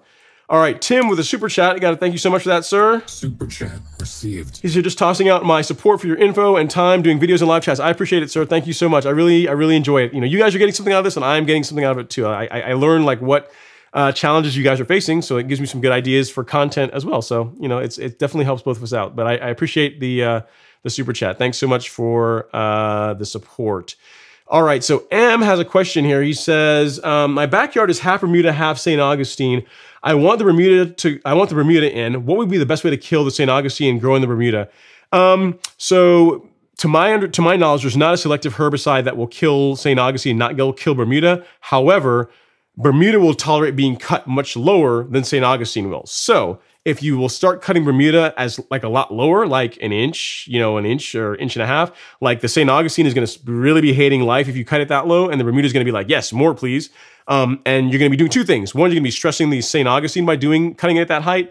And you're also going to be encouraging the Bermuda to grow more laterally by cutting it shorter. So by cutting the Bermuda shorter, it's going to be a longer process, but then you're creating a scenario where the Bermuda is going to be able to outcompete the St. Augustine over time and become the dominant grass in the lawn. So hopefully that helps. All right, great question. All right, Chris Balducci says, hey, Ron, is there a rule of thumb as far as how much sand to get when top dressing? I have about 5,000 square feet. Yeah, Chris. So a good rule of thumb in general is 1 yard of sand per 1,000 square feet. So you got 5,000 square feet, you're going to want to get 5 yards of material. That's going to give you enough top dressing mix to make sure that you have enough to cover the lawn. You're not going to run out. And it's also, that's just a good number, and it's going to allow you to put it down at a rate that's not going to be too thick. And again, most importantly, you're just not going to run out, because there's nothing worse than top dressing a lawn and running out of sand to finish the job. Trust me, I know, I've done it. So a 1 yard per 1,000 is a good number to go with. So hopefully that helps. Raider Nation says, what is the best way to find out what kind of Bermuda you have? Yeah, that's a tough one, Raider Nation. A builder's sod laid down in the front yard, and I'm not sure what kind it is. Depending on when your house was built, it's probably Tiff Tough or Tiffway 419, Raider Nation. At least around here, that's what they use a lot. That's like the builder special is going to be a Tiffway 419. But but the thing is, it doesn't really matter. If you treat it well, like if you cut it properly, you make sure the soil's in good shape, you fertilize it properly, and you cut it like regularly at the right height, any Bermuda can look really, really nice. So I wouldn't get so hung up on the type of Bermuda or identifying it. If you really, really want to know, you might be able to ask the builder, like whoever they contracted, like what sod they put in. They might be able to tell you. Yeah, I don't even know if you can take some off and take it to like your local Site One or like a local extension office and say, hey, which Bermuda is this? They might be able to tell you, but it doesn't really matter that much. If it's all the same, it's in other words, it's not like if you have Arden 15, you must treat the grass this way, and if it's like common Bermuda or Tiffway 419, you must treat it this way. They're all the recipe is the same. If it's Bermuda, right? So I personally wouldn't worry about it. It's probably Tiffway 419 based on the fact you said it's builder sod, because that's what around here anyway. I'm not sure if you're in Georgia, but around here, that's what everybody's putting in. So hopefully that helps. And Tiffway 419 can look very, very, very pretty if it is mowed well. Look at Alex's lawn. Alex's lawn is Tiffway 419. His lawn has not been overseeded. It's like literally all Tiffway 419. If you want to see what that can look like, go look at the Ugly Lawn series, like after the top dressing video. Actually, before the top dressing video, you can look at like some of the video after the top dressing video and the lawn recovers. You can see what Tiffway 419 can look like with a lot of heat, and that's real mode. It looks gorgeous. So yeah, I wouldn't sweat it too much. Your lawn can look really nice, despite which type of Bermuda you have. All right, let's see what other questions we have here. Okay, so John D saying, 1 inch of water in the winter, 1.5 inches in the summer. I water very slow with rotary sprinklers. 1.5 inches takes 6 hours. That's good. So deep watering. Cool, very cool, man. That sounds like that works well. Let's see what other questions we have. Okay, so Dr. Nose Kicks says, I bought a house about 3 months ago and I have a new Bermuda lawn. Okay, congratulations on the house. It's starting to come out of dormancy, and I found 2 dead spots around 2 feet by 2 feet. Wondering what I can do to fix it. Okay, so a couple of things that are setting off like flags here. You said it's a new house, and the dead spots are 2 feet by 2 feet. Are they like fairly square? Like they look like a pattern? Because I will tell you that I know someone that just has a new construction. Their home was built in October, and they discovered like a piece of debris that was left behind from the construction. So if the areas you're talking about, these 2 feet spots are the way to test for that, the easy test is get like a long screwdriver, like a long, doesn't matter, Phillips or flathead, doesn't matter, a long screwdriver, and run it down into the soil, and it shouldn't stop. Like you should be able to push it down, 8 inches, 10 inches with a lot of force. If it goes down, it stops, then there's something under there. It could be a rock. It could be a piece of plywood, some other material they left behind.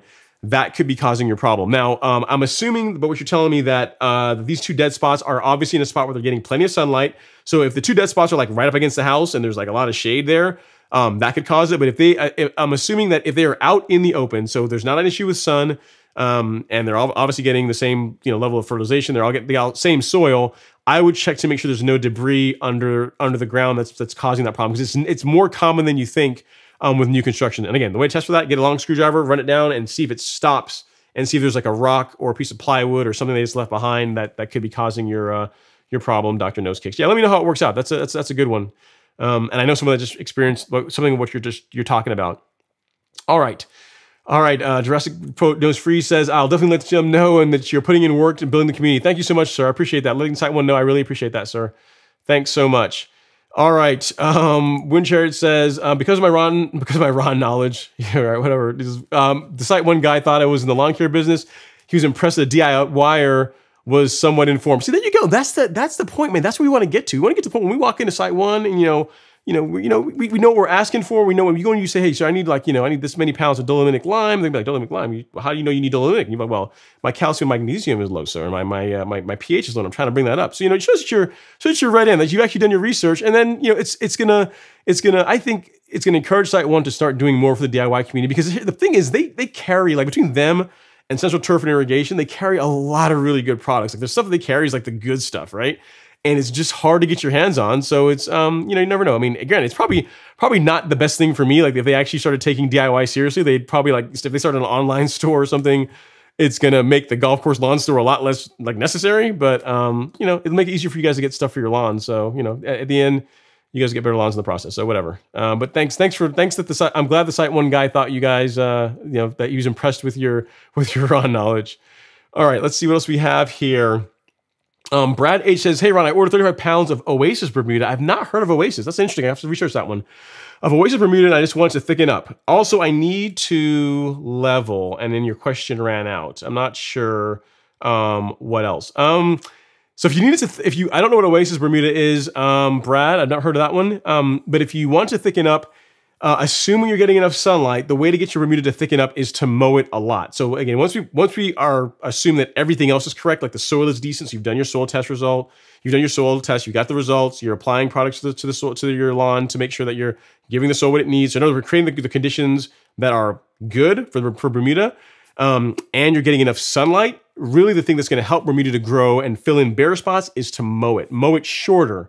So if you can get that Bermuda down to, an inch and a half or lower, even with a rotary, you should be able to do that. That is going to encourage it to start growing laterally, growing across the lawn, and that's going to allow it to thicken up more so than if you are cutting it high. So the lawns that I see that are Bermuda that I always like to say that look like dead carpet or like dirty carpet, are the ones that are mowed at 3 inches. When Bermuda's mowed high, it doesn't look very good, because it doesn't have to, right? It grows up, it gets kind of leggy and this kind of like thin looking, because there's so much material, there's so much leaf to catch sunlight. It's like, why would I waste time trying to grow across the ground? I can just catch all the sunlight this way. So this is easy mode. So if you want to do what it's designed to do, cut it shorter, and then it's going to it'll help fill in. That's going to encourage it to fill in. All right, great question. And I have to look into Oasis Bermuda. I've never heard of that one before. It's another cultivar I got to learn about. All right, let's see what other questions we got here. So Robert Schneider says, for fixing a horrid lawn, I'm going to call it horrid. Let's say ugly. I'm not going to say, horrid sounds like there's no recovery process possible, Robert. We can fix it. We're going to call it ugly. We're going to say one that needs some love. For fixing a lawn that needs some love, which is the best to do? Putting down pre-emergent or taking a risk on spring overseeding and dealing with the weeds after the seeds sprout. Okay, so here's the thing. Let's assume, I'm assuming that your lawn is Bermuda, or it's a warm season grass. I don't know what it is because you didn't say. But if the way to fix at least a warm season lawn is not with overseeding. Like, again, I know I do it. I'm doing it because mainly I want to finish the job of getting Arden 15 throughout my lawn. But the way to get Bermuda or Zoysia or any warm season grass or St. Augustine to thicken up and grow in really well is to cut it. So if, by horrid or ugly, let's say that your lawn was kind of like how Alex's lawn was, where you had like a bunch of weeds in the lawn, and you're trying to fix that. So what I would do is, once the lawn greens up, so not right now because the lawn's probably coming out of dormancy, we don't want to put like post-emergence on now to stress it. I'd say like let's wait till late April. You can hit the lawn with like a like weed stop or one of those like those hose end selective herbicides to knock the weeds back. And once we do that, the next process is to start mowing a lot. So the idea is that we're going to stress the grass or stress the plants that we don't want to keep, and then we're going to do things that's going to encourage the plants that we want to keep, our grass, to do better. So by putting the herbicides on, the weeds are going to be hurting, they're going to be hating life. And then by starting to cut, again, I'm answering this question as if you have Bermuda, right?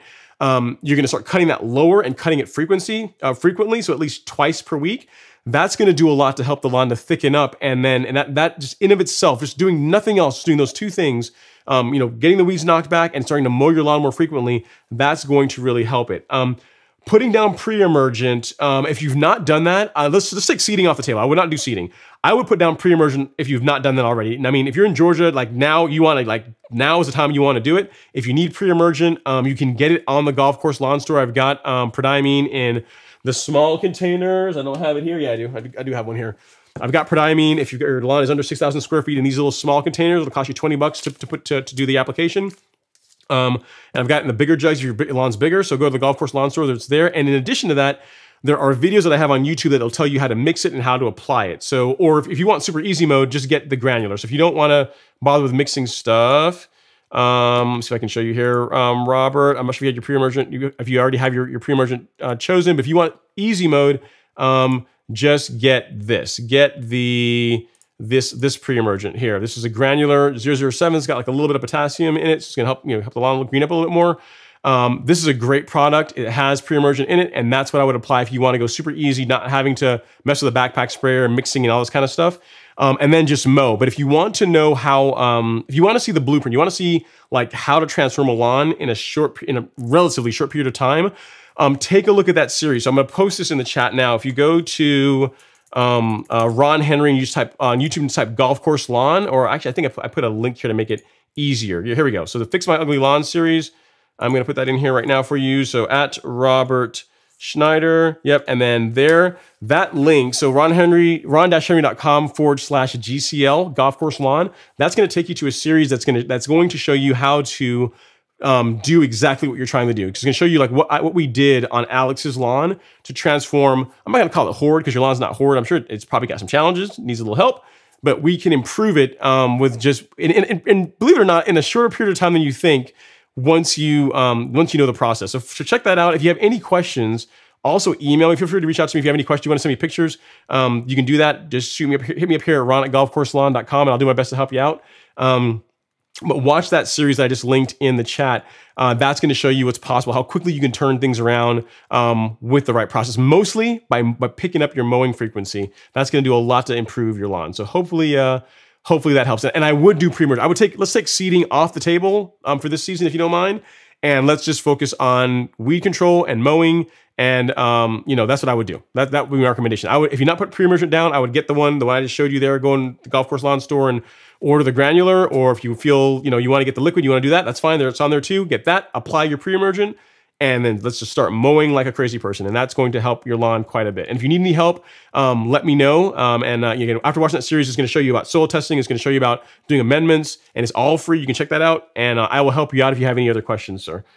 All right, let's see what other questions we have here. Great one. That's a great question. Someone that's serious about changing your lawn. If you're just willing to put the work in, you're gonna get a really good result, and you're gonna be surprised how quickly you can turn it around if you're consistent with it. All right. Let's see what other questions we have here. Yeah, JG says Daniel Ferris is the name. Ben Sims from Lawn Tips. That's the guy from Australia I was thinking about. All right. Will Dog is saying, my first time in live chat with Ron. Welcome, sir. Thank you for taking some time. Enjoy your channel. Thank you. I appreciate you watching. Great info for immaculate lawn lovers. Where can one find some consumer quantity of T-Nex for a season? That's a good question. So I know there are some companies that are working. I know there's a something's being done to try and make T-Nex available in smaller quantities. You can get, what you can do is if you get on the Facebook group, get on Facebook and then go to like it's Bermuda Grass Lawn, or Bermuda Lawn Dominators, I think is what it's. Get on like Facebook and just search for like Bermuda Grass Lawn or Bermuda Dominators, and then a group is going to come up. And in that group, you'll often find people that have like a gallon of T-Nex, and they will be willing to like part with some of it. They'll pour some of it out and they'll ship it and sell it to you. So you can do that, because you're right. I mean T-Nex, a gallon of T-Nex is going to treat a ton of lawns. I mean, it's like a 10-year supply. If you're applying it on Bermuda at the specified rate, you're putting down an ounce. You're putting down, actually, no, I should say this. You're putting down 0.25 ounces per 1,000 square feet. So you're putting down an ounce for 4,000 square feet. So for most people, you figure it's 128 ounces in a gallon. That's a ton of T-nex. You're never going to go through all of it. So yeah, get on Facebook and go look for Bermuda Lawn Dominators, I think is the name of the Facebook group. And just ask in there. There's going to be someone there that'll probably be willing to help you out until, you know, there's someone that's available or a manufacturer starts making T-nex available in smaller quantities. So hopefully that helps, sir. Okay, let's see what else we got going on here. All right, Dalvin Larry says, hey, Ron, thanks for all your help in the Academy, content in the Academy. Thank you, sir. I really appreciate it. Thank you so much for signing up and for watching, that you're getting value out of it. I appreciate that. You said your California reel mower arrived today. Can't wait to test it tomorrow. That's awesome, man. I gotta clap it up for that. Gotta clap it up for a new reel mower. Gotta do that. Congratulations on, first of all, thank you for joining the Academy. Thanks for the support. And congratulations on the new reel mower. You're gonna love the way your lawn looks with it. You know, all reel mowers are good mowers. So awesome. Let's see what else we got here. Sonny Bermuda's in the house. What's going on, Sonny? I see you starting to put out that content, sir. I like it. He says, hey, Ron, just tweeting out some CarbonPro-G for the first time. Just wanted to say hi. Well, hello, sir. I appreciate it. And you're going to like the result. Here's the problem, Sonny. Once you start with that CarbonPro-G, you're not going to be able to stop. I got to warn you. Once you see the results, you're going to enjoy it. I mean, it's like I love the product because it improves the soil and there's no NPK. So literally, you can go ham-fisted on it if you want to. Like, I mean, really, for most people anyway, I mean, the limitation is really just your budget. You know, most people are never going to apply it to the point you get to the point of diminishing returns. So, so good stuff, man. I'm glad that you tried it out. Awesome. Let's see here. Ross Smith says, the question is, let's see his question. He says, what's the difference between your philosophy and products between Lawn Care Nut and his biostimulants? It's just different philosophies. I mean, you remember Alan is, I think that what I do, it appeals to more of a niche audience, a smaller audience than Alan does. Like Alan, like both, I think both, you could get great results with either of our processes, either of our programs. Either one will do great results. The one thing that's going to be constant in both of our programs, we're going to tell you to mow your grass more. And it just depends on what you like. I mean, I know Alan does a lot with the Next or the Green County biostimulants. A lot of people like those. They have really good results with them. I just enjoy the products from Miramichi Green. I've used those. I've had really good results with those products. I like the company. I know the people behind the company. Like some of them have started to become friends. And I like the products and I like the results I get with them. So that's why I use them. And some of the technology they have is some things that no one else really has, like the 10% micronized carbon that's in release 0, which is basically, it's almost like, you know, like you're just like spraying like liquid biochar on your lawn. Like no one else has it in that quantity. So Miramichi Green is really the only ones that have that. So if micronized biochar, micronized carbon is something that you're interested in, really the only place you can get it is from Miramichi Green. But having said that, you can get, I mean, you know, people use other products and they get really good results with it. So, you know, I don't want to get into a war of like, you know, this product's better than that product, but I mean, I have a system and a suite of products that works well for me. And that's why I stick with it. My philosophy is probably a little bit different than to Alex from the standpoint, from Alan's, from a standpoint of like mowing height. Like Alan's not gonna tell people to go out and buy reel mowers because mainly he cuts St. Augustine, right? His main thing is like St. Aug, and he knows, he's been in this industry so long, he's been doing it a lot longer than I have, and he knows that for most people, not everyone, but for most people, the challenge of getting out to just even mow twice a week is a lot. And then when you factor in a reel mower, which is another level of commitment, there's more expense with it. The maintenance of them is a little bit higher. Unless you're really committed to doing that, really committed to mowing, it's not something that's for everybody. So his messaging, I think, is really good, and it appeals to a broader audience. And his thing is not to try and get people to create golf course lawns, because like it's something that most people just really don't want to do. They don't have the time to do it, nor the desire to do it. You know, and my audience are people that are, I guess, insane and want to do that kind of thing. And, you know, I think we're a great complement to each other. I wouldn't say like it's an either or. I think our approaches both are complementary, if you want my opinion. So hopefully that helps, Ross. All right.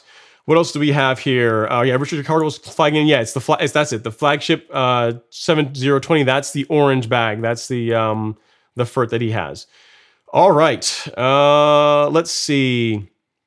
Jason Scruff says, do you test your soil, CEC, or organic matter? No, I don't, Jacob. What I do is I just add organic matter to my soil relatively regularly using CarbonPro-G or using Essential G. You know, the thing with the My Soil test kit is that it tests for nutrient uptake. It tests for the actual availability, like the ion exchange resin that they use in the My Soil test. It simulates a synthetic root. It simulates like what, instead of like what some soil tests will do, where you'll take a soil sample, You'll send that in, they'll dry it out, they'll grind it, and they'll measure what's in it, which is one way of doing it, and it definitely works well for some people. What my soil does is it tests what is actually available for absorption by the grass. So it made a lot of sense to me when I was researching it, and that's why I've stuck with it, and I've gotten really, really good results by trusting their data. And also the nice trend tool they have in the product, in the interface where you can you see your results, also is really nice for looking at trend data over time. So that's why I like it, and because I add organic material to my soil in the form of compost and biochar, regularly. There's not like me. If I knew what my CEC was, it wouldn't change really the program that I'm doing for my life. I'm getting really, really good results doing what I'm doing. So hopefully that helps. Hopefully that helps answer your question. All right, let's see what other questions we have here. Yep. Will Dog says, yeah, Acelepryn has crane flies on the label. So yeah, I already linked it in the chat there, but Acelepryn would be a good option for taking care of crane flies. And at the same time, you take care of crane flies and you won't kill pollinators in the process. You're not gonna kill like the earthworms, you're not gonna kill the insects, the bugs that we actually do wanna keep around that other insecticides, can have a negative result again. So I do like Acelepryn. It's not the most cheap, it's not the cheapest product, but it is good. Like anything else in life, you get what you pay for, right? So that's a great option. Thanks for chiming in there, Will Dog. What other questions do we have here? Rico Montgomery says, he has a question about adjusting the handlebars on a true cut. He says, thanks for everything. You're very welcome, sir. He says, how to adjust the handlebar on your true cut? I've never adjusted mine, Rico, so I'm not sure. I have to look at it and see. I imagine there's probably going to be like a bolt so you can loosen and you can adjust. I've never adjusted mine ever since I got it, so I don't know the answer to that. I don't even know if they are adjustable. They probably are, but I've never done that on my mower to be able to tell you exactly how to do it. I tell you who would know that is Real Rollers. So go to realrollers.com. And their contact information is going to be on there. Go check them out. Go ask. And when you call, you'll get either Lee or Eric or Andrew, one of those guys, and they are the experts on true cuts, on Swardmans. They will be able to answer that question as far as how to adjust the handlebars on your true cut. They'll be able to help you out. They might even have a video on it already because they have a YouTube channel they just started and they've been putting that kind of content out there. Because I think one thing I did see. Andrew did a video. Actually, check the Real Rollers YouTube channel, Rico, because they did a video on how to assemble the true cut, and in there is probably a section on adjusting the handlebars, on how to mount that. So you can probably get your answer right now. Go to the Real Rollers YouTube page and check it out there, and go to like Real Rollers and then True Cut. There's a video on that, and you can probably find your answer on how to adjust the handlebars in that video. All right, let's see what other questions we got here. We're kind of winding down. You guys are talking me out, man. I thought I wasn't going to be able to hang, man. I was feeling sick. Like literally, I'm getting over a cold. You guys can probably hear it in my voice. And I was saying, I can maybe go for like an hour and a half. But you guys got the questions, man. You got me all amped up. I'm still going. All right, let's see what other questions we have. Timothy says, I put down pre-emergent, but still see a couple of isolated weeds. Looking at your lawn, it appears you have 0 weeds. Do you actually hand pull weeds? I do, Timothy. So here's what you're looking at. One thing you got to realize too, right? To be fair. I have not applied any pre-emergent into my lawn this spring, so I probably will have some weeds in summer months once summer heat arrives. But when you're looking at my lawn, realize that you are looking at a lawn that's in year 6 of being babied and pampered, right? But the thing is, looking at Alex's lawn, you're looking at a lawn that's really only been at it for a year. So really, within the course of 3 months, Timothy, if you commit to mowing a lot, like if you check out that series that I linked in the description in the chat, like I'll put it in here so you can see it too. What is your name? Your name is Timothy at Timothy Smith. You're still there, and boom, yep. And if you check out this series, like that series shows how you can transform a lawn that probably looks like how most of your guys' lawns look to an amazing lawn in like 3.5 months. Over the course of a growing season, you can make a night and day difference. The reason why I don't have a lot of weeds in my lawn is because I mow a lot. I mean, I do test my soil. I use what I consider to be the best products on my lawn at the correct rates. But then on top of all that, I just mow the lawn a lot. I mow a lot. That's why my lawn looks the way it does. Because if you mow Bermuda at 1/2 inch, where Bermuda's like, yeah, all day, every day, baby, let's go.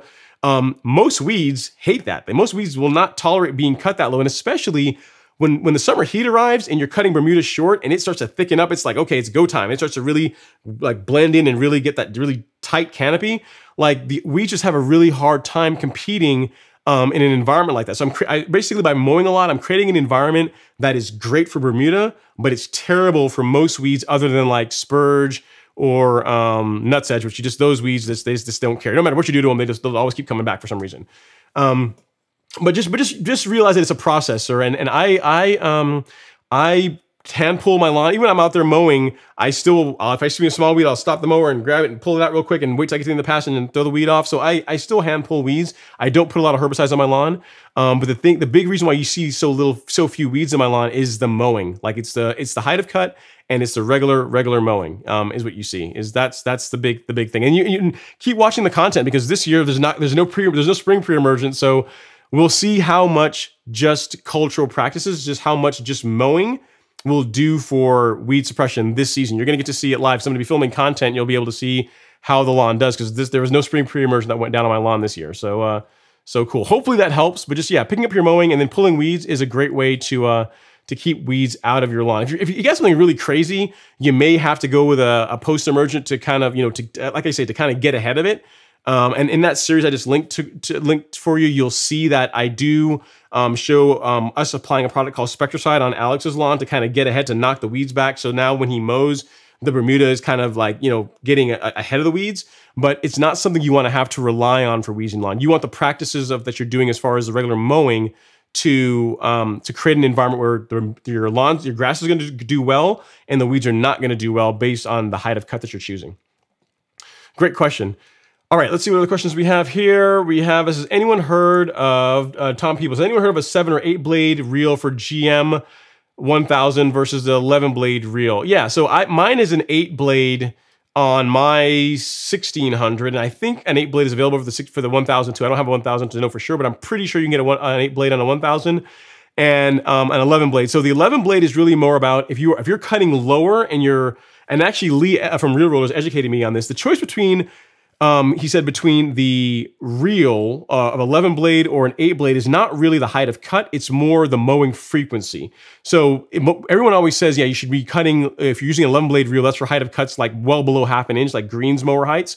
But that's because greens mowers, when you're mowing it, when you're maintaining turf at those heights, you're cutting every day. But if you were to cut a lawn, let's say half an inch, and you're mowing every day with an 11 blade, it would probably work out fine. What you just can't do with an 11 blade is allow the lawn to get really long between mowings because it's going to bog down. You're going to start seeing some cut issues by doing that. So Tom, for most home lawns, 8 blade is the sweet spot. Like most homeowners, like an 8 blade is what you want in a GM in a 1000 or 1600. So if you get one with an 8 blade, that's what I'd roll with. If you get one with an 11 blade, just rock with it. Roll with it until it needs replacing, and then replace it with an 8 blade reel. So hopefully that helps. And then LG, I just saw your comment. He says, yeah, 8 blade is better, maintaining heights of half an inch or higher. So there you go. LG chiming in and saving me. Appreciate it, sir. Thank you so much. All righty. What other questions do we have here? Let's see. So 2 shots of Vaca said, I've included this email for a soil test. My pH is 7.9. Ooh, it's so pretty alkaline. What plan are you thinking for bringing that down? We'll get together on it. Ammonium sulfate, like something like some kind of sulfate. 2 shots of Vaca is something we can be able to do to help lower that, to help bring those down. But yeah, once I look at your soil test results after I get off the live stream tonight, I will come up with a plan for you and we'll figure something out. I'll write you back and let you know what we should go with. All right. About to cough. Let me take a sip here. Sean Eckert says, do you prefer straight or curved straps when it comes to trimmers? I like straight. Mine has always been straight, so that's what I've always used. I think Alex has a curved on his, and his works well. I think either one can work well. I think the real difference is that if you're trying to create, if you're trying to just do edging, like hardscapes to grass, it doesn't really matter between curved or edge or straight. It's whenever you're using the stick trimmer to try and create you're trying to create like a line for a flower bed, or you're trying to use it to kind of cut. That's where a stick trimmer, like the straight one, will do better. But for most people, it doesn't really matter. Let's see what else we got here. Contours, like I said, I love your live stream. Appreciate it. Thanks so much. George is chiming in. He says, Ron, nice AZ lawn and the shortcut lawn, the best lawns on YouTube. Thank you, sir. I'd say as far as like shortcut lawns, right? I mean, if you get into St. Og, there are a lot of really good like taller cut lawns too. But as far as warm season, probably. I mean, it just depends. Just depends on what you're looking at. But I mean, you know, I'm not gonna step on that one. I don't want to get into war on that. Let's see what other questions we have here. Let's see. Lenny says, I have an area of lawn just like yours. It tends to form mini ponds causing weeds, fungus, anything I can do. Yeah, so the mini ponds that my lawn has, Lenny, don't last long. Literally all the torrential rain that I had, like last night, by the morning they were gone. So my lawn drains pretty well. So what I would say is if you are having mini ponds, like the thing we need to work on is to fix drainage. So figure out a way to not let water sit in the lawn for so long. So if you can like recontour the lawn to where you get some drainage to get the water to get off the lawn so you don't have it sitting there for long periods of time, like days, that would be helpful. Top dressing also helps. Like top dressing was a game changer for my lawn as far as like the ability of the lawn to just soak up water. Like that made a really big difference in my lawn. So those are things you can concern, because all the things you're describing here, like fungus and you know, weeds and all those kinds of things, like all those things are symptoms of like if you have a lot of water sitting and pooling, like you're gonna have a really hard time. Like Kalinga, like a nutsedge is gonna love that. You're gonna have problems with fungus. You're gonna have all kinds of nasty issues because the water is just sitting there, because you're creating basically a swamp type scenario. So what we're gonna want to do is figure out a way to drain or to work on drainage for that section of the lawn. The water doesn't sit there forever. As well as if you can like do some core aeration, maybe if your soil is compacted, that can help with drainage. But then top dressing is something you can do that for me was a game changer. So something to consider as well for your lawn. Not the easiest, not the most inexpensive way to go, but it definitely a way to help that problem, assuming that the lawn can actually drain. Top dressing is going to be a big help. Let's see, what are the questions we have here? Kind of running out of time here. And then T-Beck says, if you have 2.3 acres, what would you use? Ugh. I probably wouldn't real mow 2.3 acres. If you are, invest in like a triplex, like one of those, like the Connor Ward mower, like one of the big, you know, high end mowers that are like, you know, you can buy them like 15 grand used. They're super expensive. You need some serious hardware if you're gonna real mow 2.3 acres. I'd probably just get like a really, really big zero turn and just decide that's what I'm gonna use, because that's a lot of property. I wouldn't real mowing that is gonna be, that's a lot, man. I wouldn't take that one on. Let's see here. What other questions do we have? Richard Hartwell says, I hope you don't mind me plugging that. I'm not sure what you plug, but no, I don't really mind. Whatever. No problem, sir. Let's see what other questions we have here. We're running out of time, guys.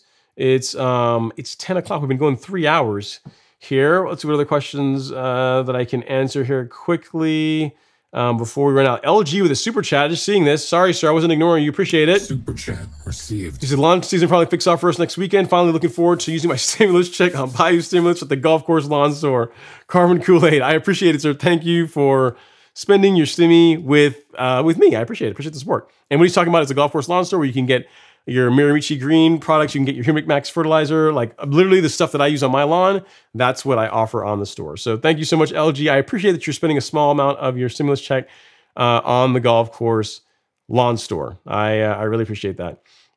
Let's see what other questions we have here. Tim says he has an issue where he sprays Spectracide and Chloroc on and is stunning his St. Og and more so than the Bermuda. Yeah, that's the big thing, man. Once, like the time to really spray, to go hard on herbicides are 2 times, either when the grass is fully dormant or when it's fully greened up. If you do it when it's coming out of dormancy, like right now, is not a time when I would really go super heavy on post-emergence, because you're going to stunt the growth of the grass. That's the thing people don't realize, right? Even though you look at a herbicide and they say, yeah, it's safe for Bermuda or safe for St. Augustine, all that means is it's not going to kill it. It doesn't mean that it's not going to stress it or you know, like knock back its ability to grow well. So I'm not surprised that if you're applying that stuff now, you're getting negative results, Tim. So, but I mean, it'll be fine. I mean, once all you're really doing is delaying green up by a little bit. It's not even done any permanent damage, but you know, that's a big reason why you don't want to do that kind of stuff when the lawn is coming out of transitioning out of dormancy, if you can avoid it. Let's see. Cedric says, hey, Mad Scientist, will you be working with Alex this season, or has he graduated to independency? Well, we're always working together. Like Alex and I still do stuff together. We just haven't been filming it. And I need to do that. That's a good point. I will do a lawn update with sometime, probably the beginning of April, where Alex and I will get together. We'll go through, we'll do a lawn walkthrough, and we'll show you guys what we're doing with the lawn and what the plans are. It's going to be the kind of the same things we did last season, other than like all the weed control, because he doesn't have that many weeds now. Other than the POA, we're getting the POA under control, but outside of what you saw last season, we're going to be doing this season. And but yeah, it'd be cool to have Alex make another appearance in the live stream. I'm sure he'll be down with that. Yeah, we're still good buddies. I saw him today. He was out mowing today. If you saw the video I released today, he was in it. So yeah, he's very much still a thing. Let's see. Frank V says, any recommendations for a sprayable fertilizer that doesn't have iron in it and doesn't stay in the sidewalk? Huh. That's a good question. I'm trying to think if any of the BioPro ones that I have do. I know the one that I use, the Turfplex, has iron in it, and I don't know if the other one that I carry has iron in it too. Let me look here.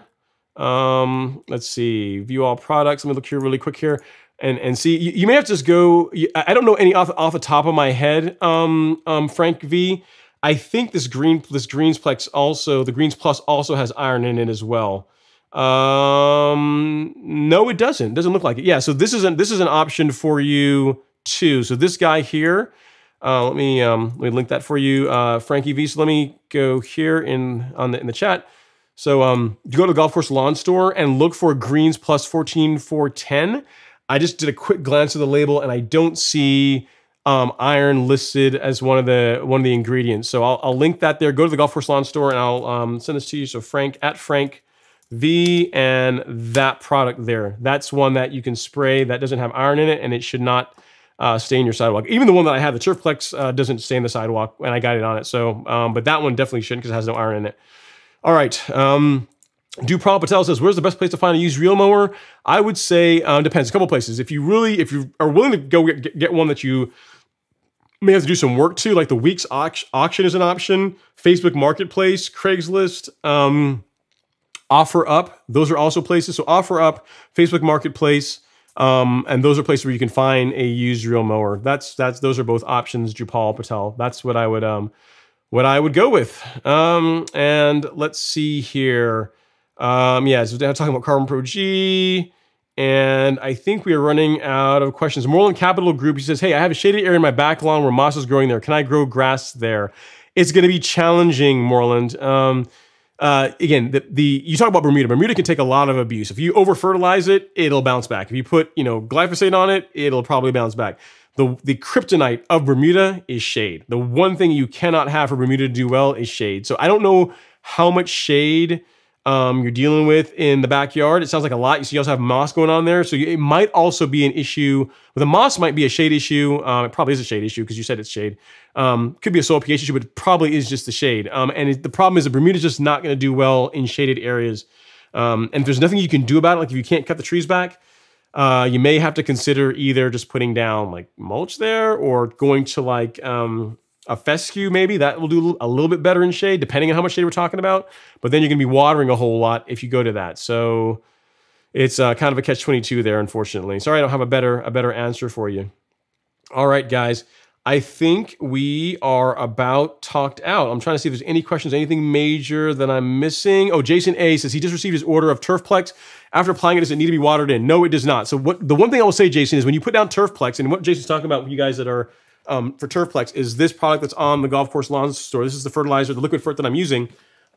Make sure you apply it at the lower rate, 6 ounces per thousand, and make sure you're applying it with 1 gallon of water per 1,000. So if you're doing that where you're diluting it enough where it's 1 gallon going down over 1,000 square feet, and you're going at the low rate, you're not going to have any issues with it. But you don't need to water it in. It's designed for foliar uptake is what I'm trying to say. But by doing that, you're going to reduce any chances of getting any kind of burning or anything like that. So I've tested it at that rate, and it works beautifully. So yeah, you don't need to water it in.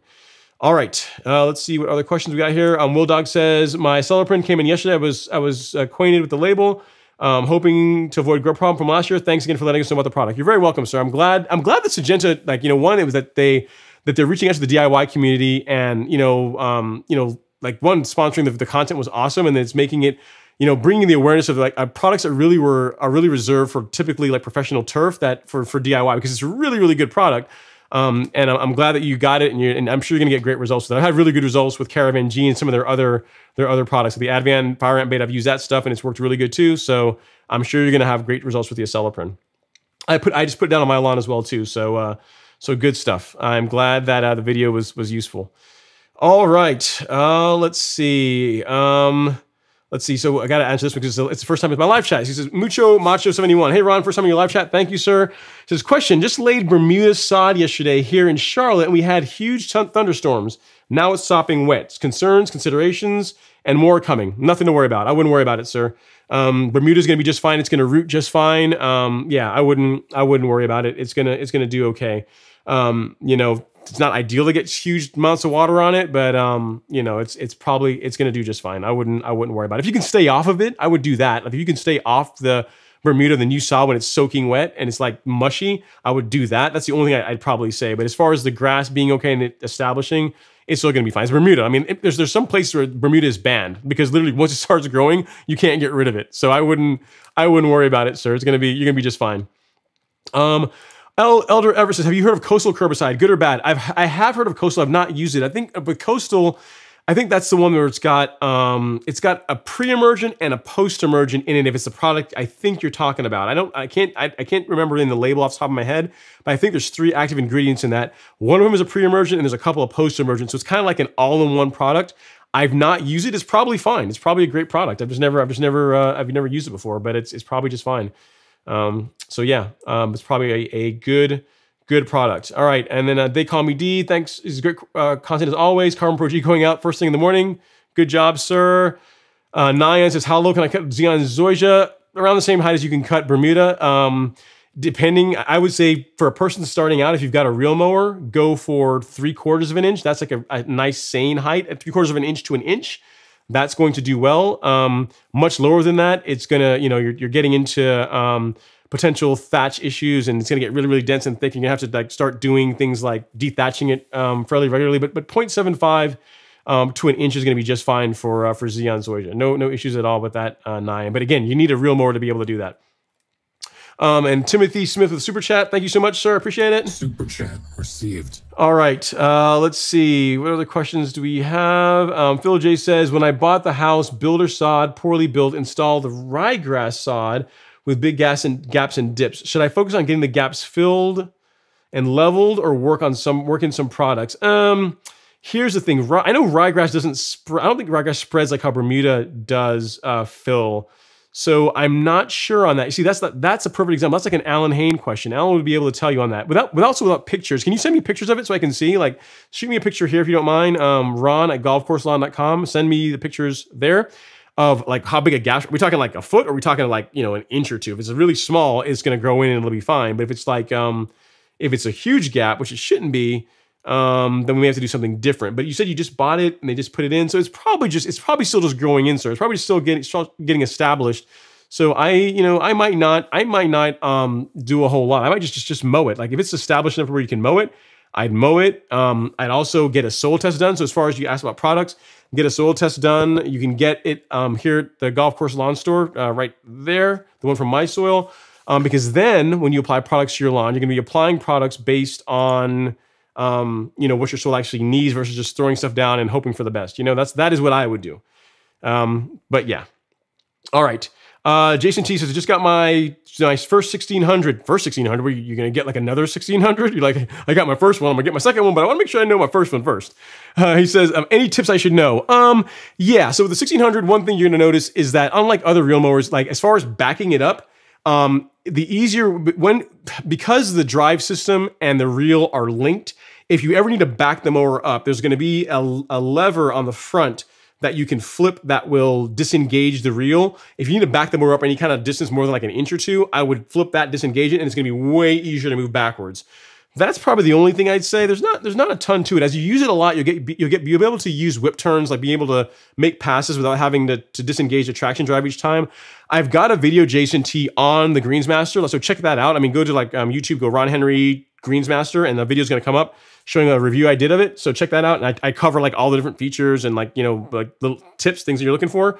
Check that out, and that should help out. And if you have any questions after you watch that, you know, shoot me an email, and I will do my best to help you out, sir. But yeah, congratulations on the 1600. I forgot to clap it up. We got to clap it up for the 1600. It's a nice mower, man. Nice choice. I love mine. Let's see what other questions we have here. Get the concrete whip before you do liquid iron washes off. As in cases, are you a Syngenta rep now? If so, can you stock Monument in the store in 5-gram packs? I am not a Syngenta rep, sir. They sponsored the video, so but I'm not like carrying Syngenta products or anything like that, unfortunately. So I don't know. I mean, maybe it might be something to consider, but no, it's just they were just sponsoring that video. So sorry, not going to be able to, probably not going to be able to get the 5-gram packs. I mean, Do My Own should have those, right? If not, reach out to them. They can probably get them, I would think, but we can see. Oh, let's see. What are the questions here? We're running out of time. Let's see. What is the best post-emergent for crabgrass / Dallas grass? I think quinclorac is what people like to use a lot on Dallas grass, I believe. The product that I like to use is an easy one to use, Drew Pod, is Spectracide. So the Spectracide products from weeds from the weeds, I think the brand is Spectracide, but it's actually called Weed Stop. That works really, really well against crabgrass. Not gonna work well against Dallas grass, but practically nothing works well against Dallas grass. I mean, Dallas grass is really, really difficult to kill. You can use a product from Bayer. I'm drawing a blank. It's called Tribute Total. Like that's something you can use against Dallas grass, but you're just really suppressing it. The way to get rid of Dallas grass is you dig it out. Like you're not. It's really, really hard to kill Dallas grass. It's practically impossible to kill it. So you can use like some Tribute Total, but that's such expensive. It's like $350 for a small container of it, and that's going to suppress it. But if you just want to get rid of it, just dig it out. It's probably going to be your best bet. Or you can get some Roundup, spray Roundup on a sponge, and then wipe the leaves of the Dallas grass. Do not spray the Roundup directly like out of the thing, like out of the container or whatever.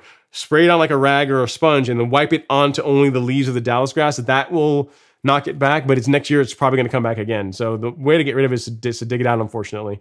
And then as far as the crabgrass, that Weed Stop product, I think I've got a link for that here that I can get to you. So here are 2 options for it.